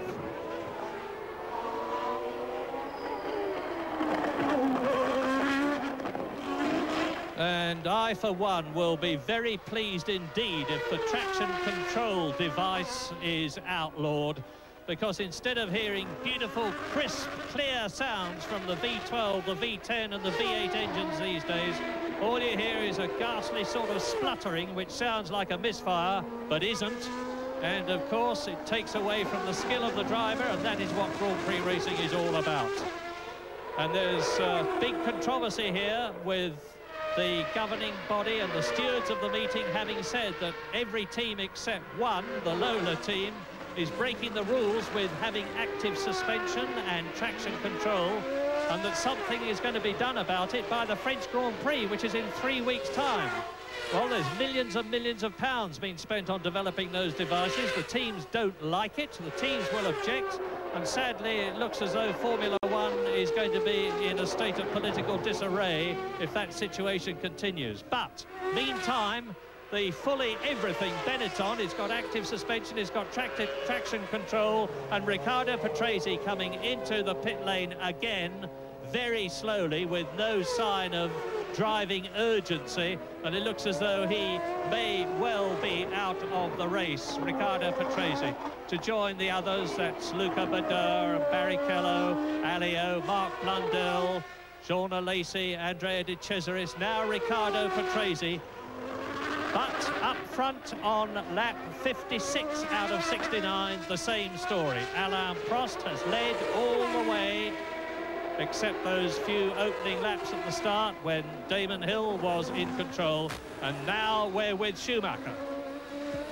Yes, and that's a readout of all his performance, but in the meantime, he's closer to Senna. He was 4.3 seconds behind him when they last time we had a gap on it. That looks like rather less than 4.3 seconds to me. And Schumacher, there's clear traffic ahead. This is, at the moment, an out-and-out race between the two without traffic.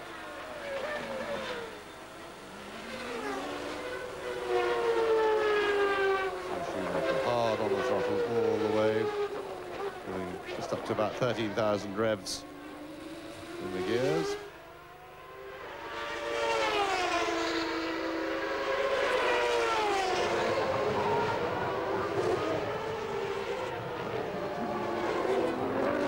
And yes, the gap is under 4.3 seconds. It's down to 3 seconds, and a new fastest lap in the race for Michael Schumacher, and he really has driven a tremendous race since the tire stops seem to inject a whole load of life into this race. And there we see it, 1:21.682 for Schumacher, well under the old lap record.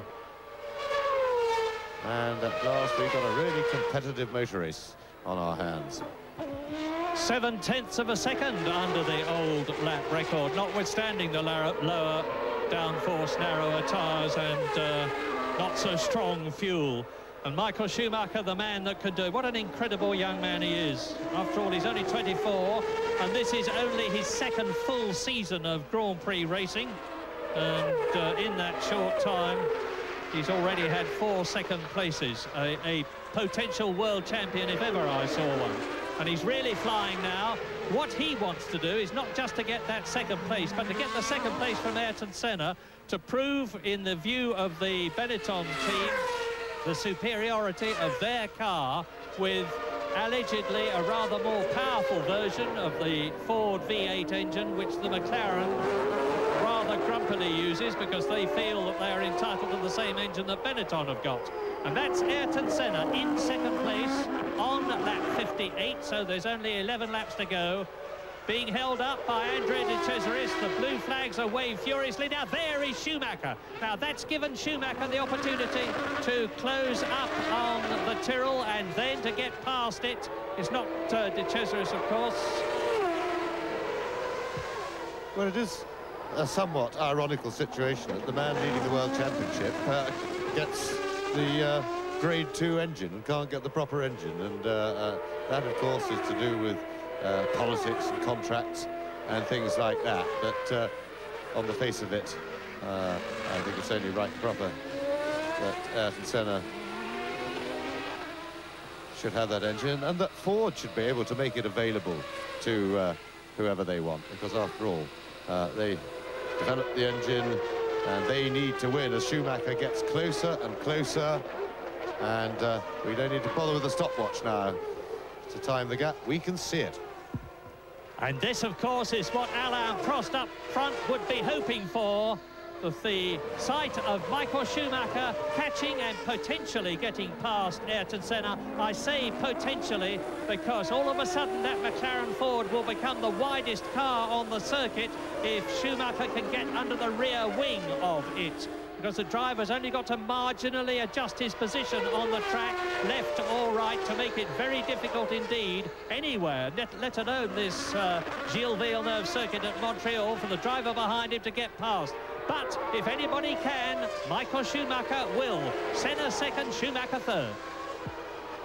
Yes, and this is a very interesting race now between two truly great drivers. Here we have Ayrton Senna, possibly, probably the greatest racing driver of all time, being pursued by the young man who aspires to everything that Senna has achieved and who is just as exciting as Senna was at this stage of his career. A truly great talent Schumacher is too, and they're in pretty evenly matched machinery. Schumacher definitely has a power advantage. The Benetton's running well, but Senna has an enormous experience advantage, and he's certainly still the quickest man in the business. So Schumacher, battle is now about to be joined. Well, this is Senna's 149th Grand Prix. It is Senna's 29th Grand Prix, and it's a battle of the titans. McLaren did an absolutely fantastic job to develop this car in a very short time after they had lost the Honda V12 engine at the end of 1992, when the Japanese concern decided they were going to race in Formula One no more. 10 laps to go, as you can see. In front of these two, some 15 seconds ahead, is Alain Prost. And now the battle is on, because Schumacher is in the slipstream of Ayrton Senna's McLaren Ford.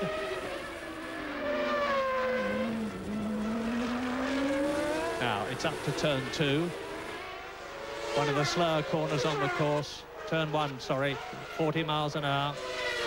When they brake hard for that,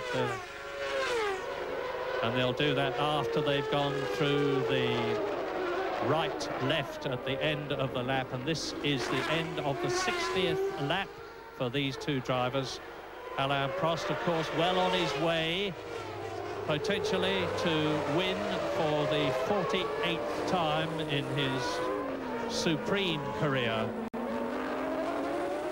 Now, watch the way Schumacher handles his car. Watch the angle of the front wheels. Watch the twisting and turning of the steering wheel. He's got a semi-automatic transmission, of course, so he never has to take his hands off the wheel. They're both on comparatively fresh tyres. They stopped some laps ago, but there's plenty of life left in their tyres. They've both got the same type of engine. They've both got active suspension. They've both got traction control, so it's down to the drivers. And Senna knows what the score is. He can see Schumacher in his rear mirrors. And there it is, 180 miles an hour. And backs off. Watch the revs rising. 13,000, over 13,000 from the V8 engine behind him. Senna's got two problems. One, I think I have one problem, basically. I'm sure but Ayrton Senna, being the realist that he is just going as quick as he can to maintain such pressure as he can on Alain Prost, but without any hope of catching him. But the major problem, of course, is the one that we're travelling with now, Michael Schumacher, and he is edging up on the McLaren on braking there. This is lap 62. Yes, the problem for Schumacher is he's entered into that dirty air zone where you can go so near, but to some extent yet so far, except when there's traffic. And this is important moment for Senna. This is when he's vulnerable, when he's got a slower car ahead of him. What we can't see is where Schumacher is, but right there. Yes, and that was Suzuki, Derek Warwick's teammate.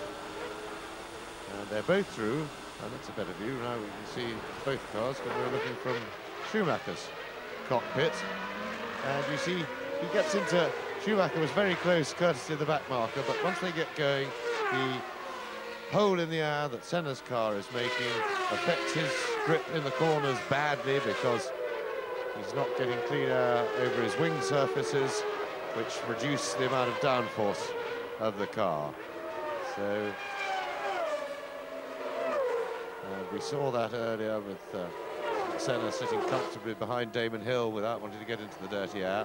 Schumacher now certainly does want to get into it, to get a shot at a pass, but he just can't get right onto his tail. And in fact, the designers of modern racing cars spend quite a lot of time and trouble when doing the airflow of the car, of making sure that when the cars pass through the air, it leaves a real mess. Oh, dear, goodness me. Schumacher goes through, and it looks as though he's crippled Senna's car in the process. Yes, Senna's going in, and Schumacher was making a desperate lunge for second place, and he got it, and Ayrton Senna is out of the race, and that means there's no points. There will be 10 points for Alain Prost, and that will do his World Championship chances a power of good.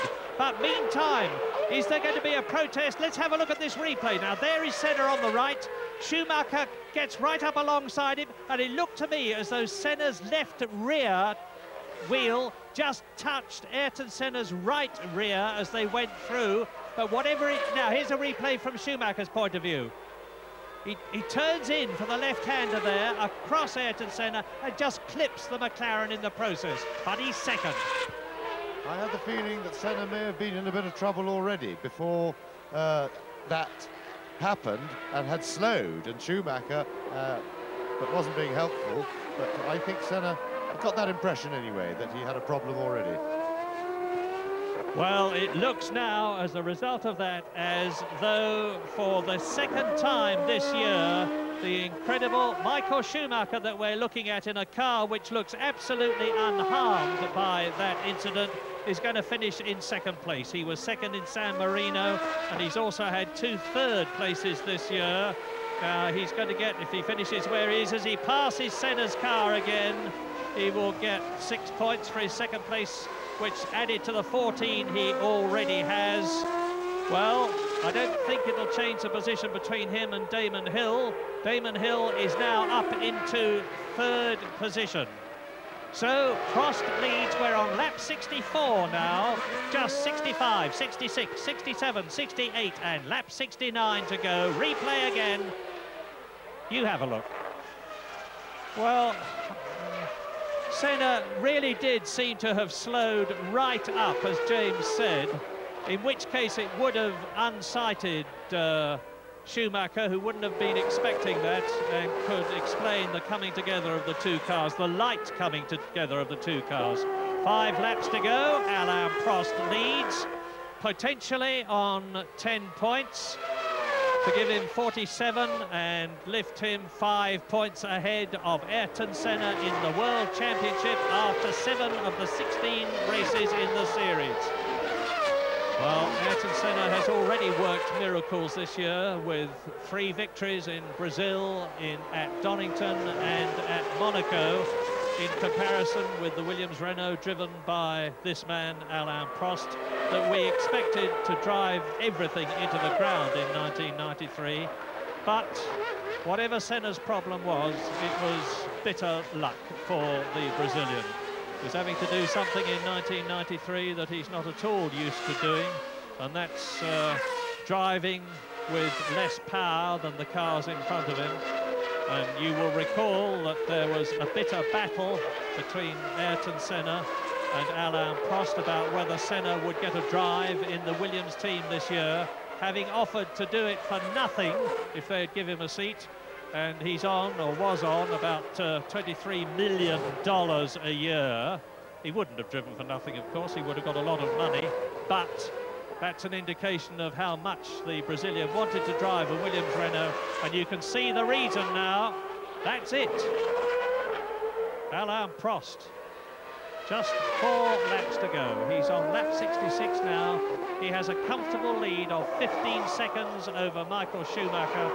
And I suspect that the German, knowing the situation, will have backed right off and will be taking things easy, knowing that in the time that's left, no matter how hard he charges, he cannot catch, let alone pass Alain Prost.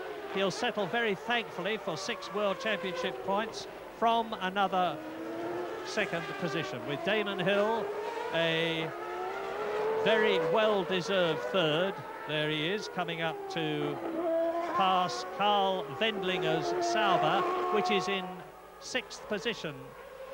Sorry, in 6th position now.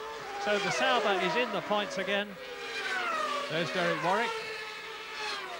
And the race order on lap 64, and they're now on lap 66. Alain Prost leading with Schumacher in 2nd place, Hill in 3rd, Berger lapped in 4th position. Up to 5th has come Martin Brundle, 6th is Wendlinger, 7th is JJ Leto, 8th is Eric Comas, 9th is Fittipaldi, and in 10th position is Johnny Herbert.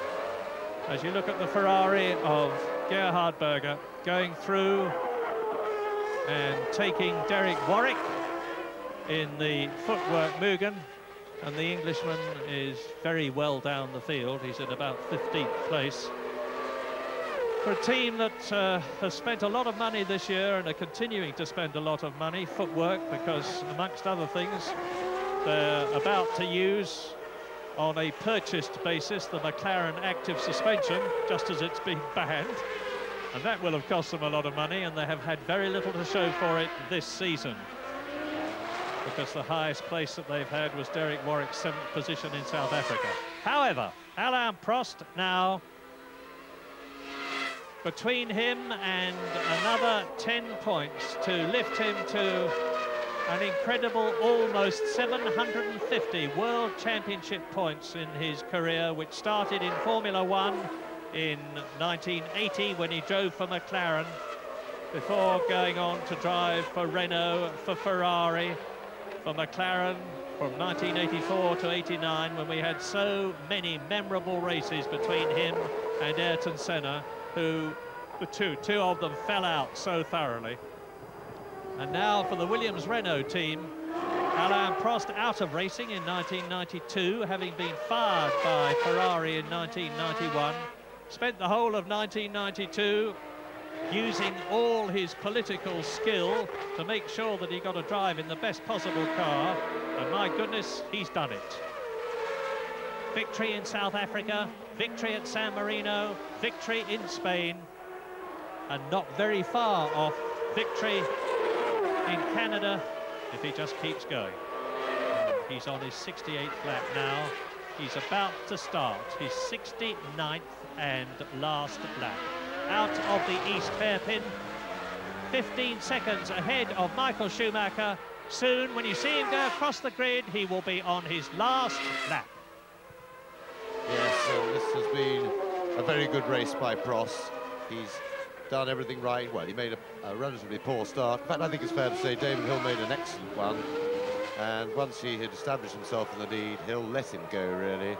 And he played himself in usually. And then he drove with tremendously consistent speed, which is Prost's real hallmark of his quality driving. The fact that he can be flat out and lap time and again within a tenth, and he was just chipping away at fastest lap all the way as his fuel load came down. And it's been an untroubled race, and none of the tactical stuff that tripped him up earlier this year has come into play, and he's really driven very well indeed today. Tremendous challenge by Senna to go from 8th on the grid to 4th after a couple of laps. The way he just bullied his way past the two Ferraris was sensational Donington-style stuff, and he got himself forced his way into 2nd place, and then he will feel that that was really cruel luck. It looked to me like a mechanical problem had already occurred on his car, and that he had slowed when Schumacher inadvertently clipped him. I don't think that was the reason for his retirement, and that's twice this season that Senna has been robbed by mechanicals when in a pretty safe 2nd place before a race, and he will rue that very much. It happened in Imola as well. So Prost comes in to take an excellent victory.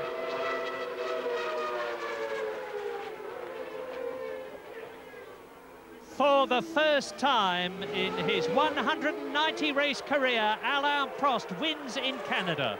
It's his 4th win of the year, and it puts him back into the lead of the World Championship of 1993 after an absolutely immaculate drive. Michael Schumacher finishing in 2nd place, coming across the line, out of the left-hander. Now we wait for Damon Hill to make it 14 points for the Williams team in the Constructors' Championship, further to increase their lead over McLaren. But it's been Alain Prost race, and here is Damon Hill in the 2nd Williams Renault. Prost the winner, Schumacher in 2nd place, Williams wins, Benetton 2nd, Renault engine wins, Ford engine 2nd, Williams 3rd, Renault engine 3rd, that's Damon Hill. And behind Damon Hill, those are the only 3 men to go the full distance in Canada, 69 laps. Gerhard Berger is already home in 4th position. In 5th position to get 2 more points for Ligier, Martin Brundle, which will have done his morale a power of good. A point for the Sauber team from Carl Wendlinger for finishing in 7th place. In 6th place, I'm sorry, in 7th position, it's JJ Leto. In 8th position, it is Eric Comas. And in 9th position, it's Christian Fittipaldi, the young Brazilian in the Minardi. And Alain Prost, the man of the day. Very much the favourite. Alain Prost, winning time is 1 hour, 36 minutes and 41 seconds. And that is half a minute faster than Gerhard Berger's winning time of last year. And of course, Michael Schumacher's fastest lap of 1 minute 21.500 set on lap 57. That is a new lap record. Schumacher 2nd, Hill 3rd, Gerhard Berger in 4th, 5th Martin Brundle, and 6th Carl Wendlinger. There we see the top 6 on our screen. Martin Brundle points, Carl Wendlinger points. I think, John, a top 6 we could have expected, apart from the fact that Senna ain't there. Well, I think that's going to be very disappointing, certainly from the championship standpoint. But looking at Martin Brundle, now the next Grand Prix, French Grand Prix at Manicourt, that of course is the headquarters, the base for the Ligier Renault team. And what better way for that team to approach their home, literally their home Grand Prix, with a points finish here in Canada. And, well, who's going to bet against one of the 2 Ligiers, Marc Blundell or Martin Brundle, possibly having a podium finish? Be a great result for the Ligier team to have at their Manicourt base. There we see the cars going into the Parc Fermé. These are the championship standings when we get back to Europe. Alain Prost, 47 points. Ayrton Senna, 42. Damon Hill, 22. Michael Schumacher is in 4th place. And there we see the rest of the drivers.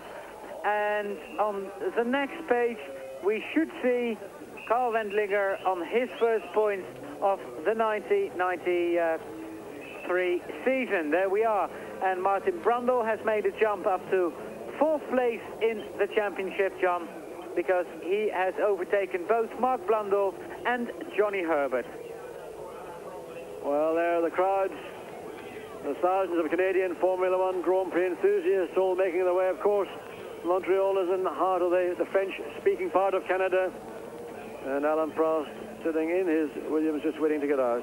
25 points, the difference between Williams and McLaren. So that is a very big gap indeed. And there we see the rest of the Constructors' Championship. We're going to take a short break here in Eurosport. Please join us after that for the rostrum of this Canadian Grand Prix. Als we nu richting deze toren begeven, al daar waar het podium is. Kijk, die mensen zollen zich. Klimmen allemaal hier door een gat in het hek, wat speciaal gemaakt is overigens om ervoor te zorgen dat de televisiecommentatoren niet 4,5 kilometer moeten omlopen voordat ze bij hun commentaarpositie zijn, want dat is een van de dingen die hier nogal moeilijk geregeld is. Een drukte van je welste, dat is duidelijk. Daar ziet u ook Thierry Boutsen die het dan weer tot de finish gehaald heeft. Rubens Barrichello, voor hem mocht het weer niet zo zijn. Toch jammer voor deze jongeman die daardoor misschien toch volgend jaar wel naar een ander team zal gaan. Daar Andretti heeft hem dan toch uitgereden, is uiteindelijk terechtgekomen op de 14e plaats. Maar och, wat zal hij ontevreden zijn. Op de start liet zijn motor hem even in de steek. Ze kon hem niet aan de gang krijgen. De wagen stond ook nog vast in een van de versnellingen. En dan is het toch moeilijk om het hele boeltje zo met die stress die je dan toch hebt weer aan de praat te krijgen. Een lachende Alain Prost, tevreden als hij is, en dat mag hij natuurlijk ook zijn. Hij gaat naar Frankrijk in de wetenschap dat hij aankop staat van het wereldkampioenschap. En in Frankrijk, wat je kan zien als een soort tijdcircuit van hem, moet hij het natuurlijk ook daar weer kunnen gaan maken. Zij duiken rustig op dit podium hier in Canada. Damon Hill erachteraan. Wordt er nog even wat water bijgetankt. Ik denk dat de heren zo'n 3,5 à 4 liter vocht verloren hebben tijdens deze wedstrijd. De temperatuur buiten, als we nog even terugkijken, is nog steeds niet opgelopen, zelfs 30,5 graden. 3:45 's middags en een lachende Fransman Alain Prost.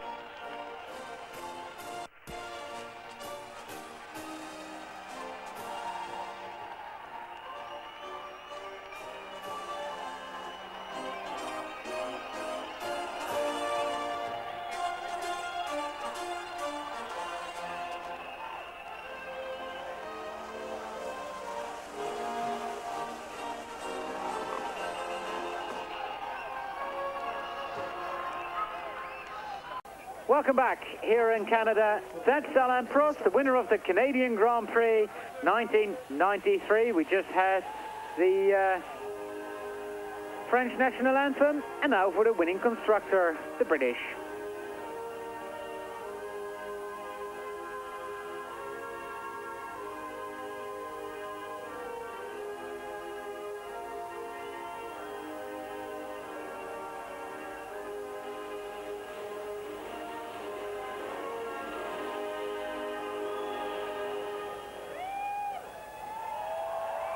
And now we're going to have the champagne shower. Ian Harrison there coming on to the rostrum to pick up the trophy for the winning constructor. And it gives us a little time to announce, of course, don't forget to watch Eurosport Wednesday magazine for a look behind the scenes of this Canadian Grand Prix.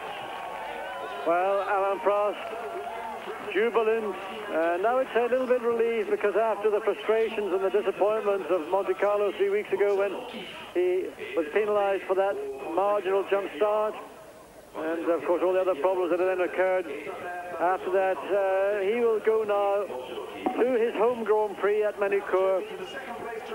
Looking forward indeed to returning to that #1 spot on the podium. Michael Schumacher yet again displaying this man is incorrigible. He's absolutely delighted anytime he gets onto a podium. And you can see everybody there, they have worked very, very hard. Hair well matted. And even Alain Prost, when he took his Goodyear hat off a little earlier, we could see that his curly black hair was very, very wet indeed. Michael Schumacher, who finished 12 seconds behind Gerhard Berger last year, and this year finishes 14 seconds behind race winner Alain Prost. This is what a lot of people have been waiting for. They're going to get wet. The drivers are going to get wet. Well, it's tradition, I suppose.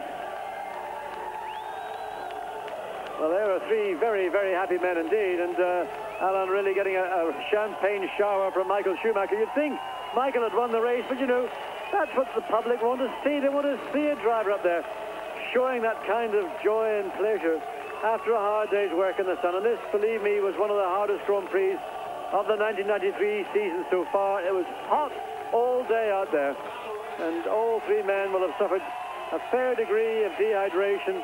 They'll be pounds lighter after this Grand Prix. And now it's into the press room to give us the definitive version of what happened out there. Well, this was the Canadian Grand Prix here on Eurosport. Alain Prost winning his 48th Grand Prix of his Grand Prix career. In 3 weeks' time, we're going to go to Magny-Cours in France, and of course on the Friday we're going to have qualifying live. On the Saturday we're going to have qualifying live, and of course on race day, half an hour before the start, we'll be on the grid to get to you the latest information, the drivers. The car was working very well, but I must say that it was more difficult than I thought during the last 2 days. In fact, today, I don't know why exactly, but the Benetton and also the McLaren were much closer than I thought. So it was good because the car was working perfectly, but I had to push very hard during the whole race because Michael was pushing Ayrton very hard at the end, so I had to keep the gap. It was not so easy. Also, it's a very difficult track, I mean physically, because you have to brake very hard, very often, and after a few laps, you don't feel your right foot very well, you know, so it's very difficult. Also, I had to overtake a lot of cars. I mean, normal circumstances, you know, but I'm quite happy, and the team has done a very good job. It's the first time we race with the power throttle, and we won the race. I'm quite pleased.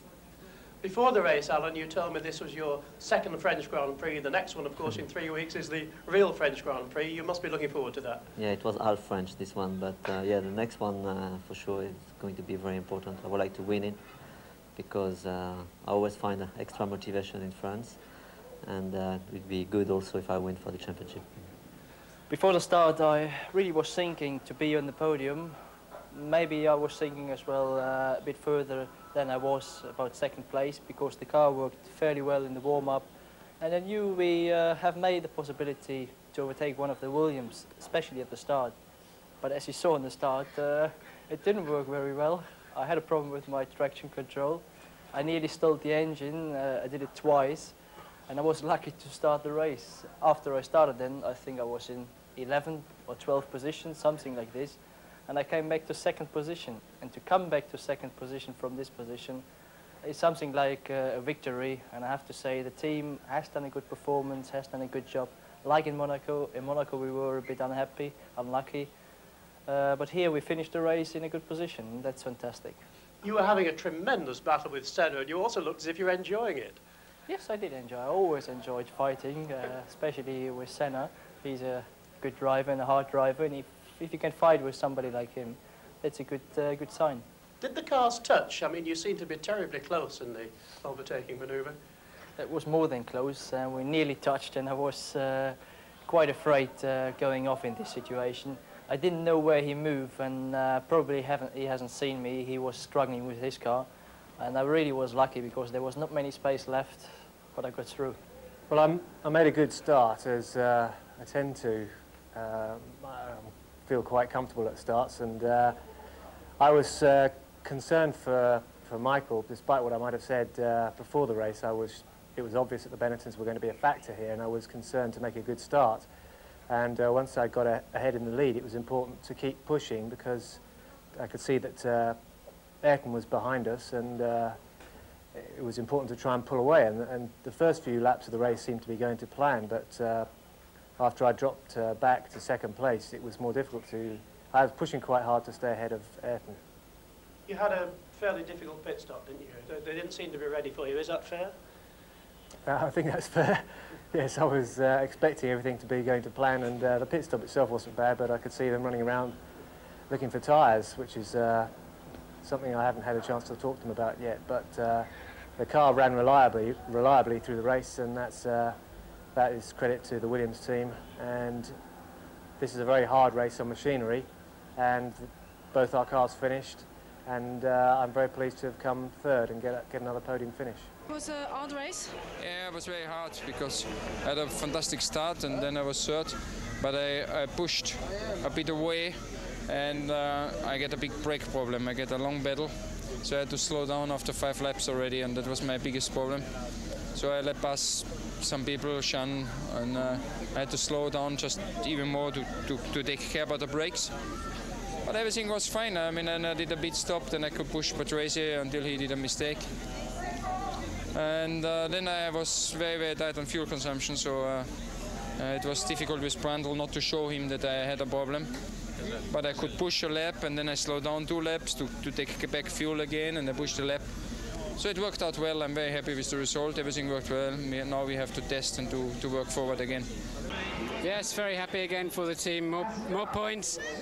Very competitive race. We had a big fight with Gerhard Berger, Riccardo Patrese for more or less the whole race. It was very exciting for me.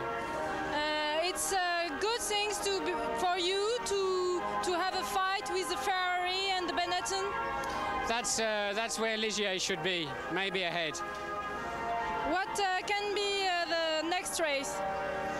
Well, Magny-Cours, the home race for the team, so we hope to put on a good show. Ayrton Senna's 42. Was it a great race for you? It was not great, but I think it was good. In the beginning I was behind Brundle. Just same as Quick, or maybe a little bit slow. I had to fight to stay in touch with him. And then I actually wanted to go through without a stop, but it didn't work. I had to stop a bit too late, lost some time there. And then I was 7th and Senna stopped for me, fortunately, and I was in the points. At the end I had a gearbox problem, so I slowed down very much, but it was still no problem. Je fais une course sans problème. And it's the first time I've managed to finish a race without any problems, and I'm racing in a car that I'm learning about all the time. Things are fine now. It's true, I've had a lot of problems up till now, except maybe in the race. This is the first time we've been able to collect a lot of valuable information for the future. What kind of information, we ask? Well, he says regarding the handling of the car on the track, regarding changes that have been made to the car between today and yesterday, because yesterday the car wasn't working well, and it's much better now in the race. It's not been done to the suspension, the sitting of the car. I'm trying to improve it and improve myself, and this has been difficult up until now. So there's our podium. Alain Prost, Michael Schumacher and Damon Hill, the 3 of them together.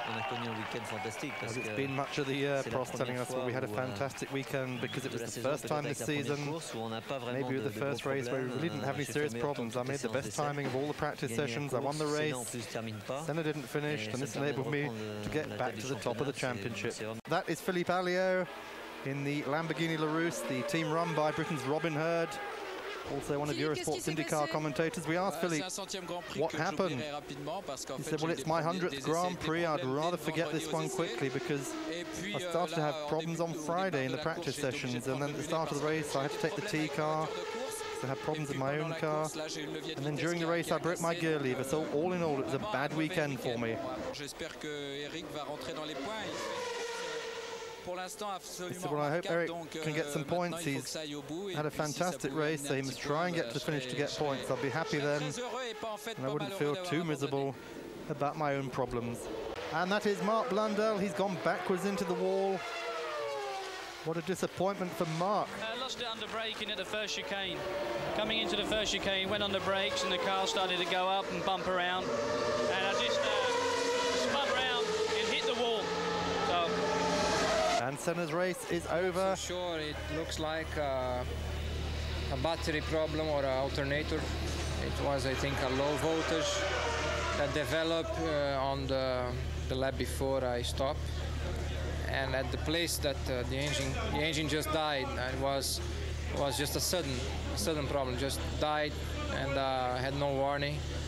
I was lucky, so was Michael, because he was very close to me at that point, and I think we nearly had an accident in that moment. So I'm just happy that we didn't get involved and he didn't have an accident at that point. with 7 races completed in the World Championship this year, Alain Prost moves back into the lead of the World Championship, 5 points ahead of Ayrton Senna, down to second. Damon Hill still in third position with 22 points, 2 ahead of Michael Schumacher in the Benetton. And in 5th position now, it's Martin Brundle in the Ligier. Williams were well ahead in the Constructors' Championship before Canada. Now they're 25 points ahead of McLaren. And McLaren, in their turn, are 19 points ahead of Benetton, who are 12 points ahead of Ligier in 4th place. In 3 weeks' time, it's the French Grand Prix at Magny-Cours. That is Alain Prost's home circuit. Is he going to make it 5 wins of the year there? Watch the whole race live on BBC One.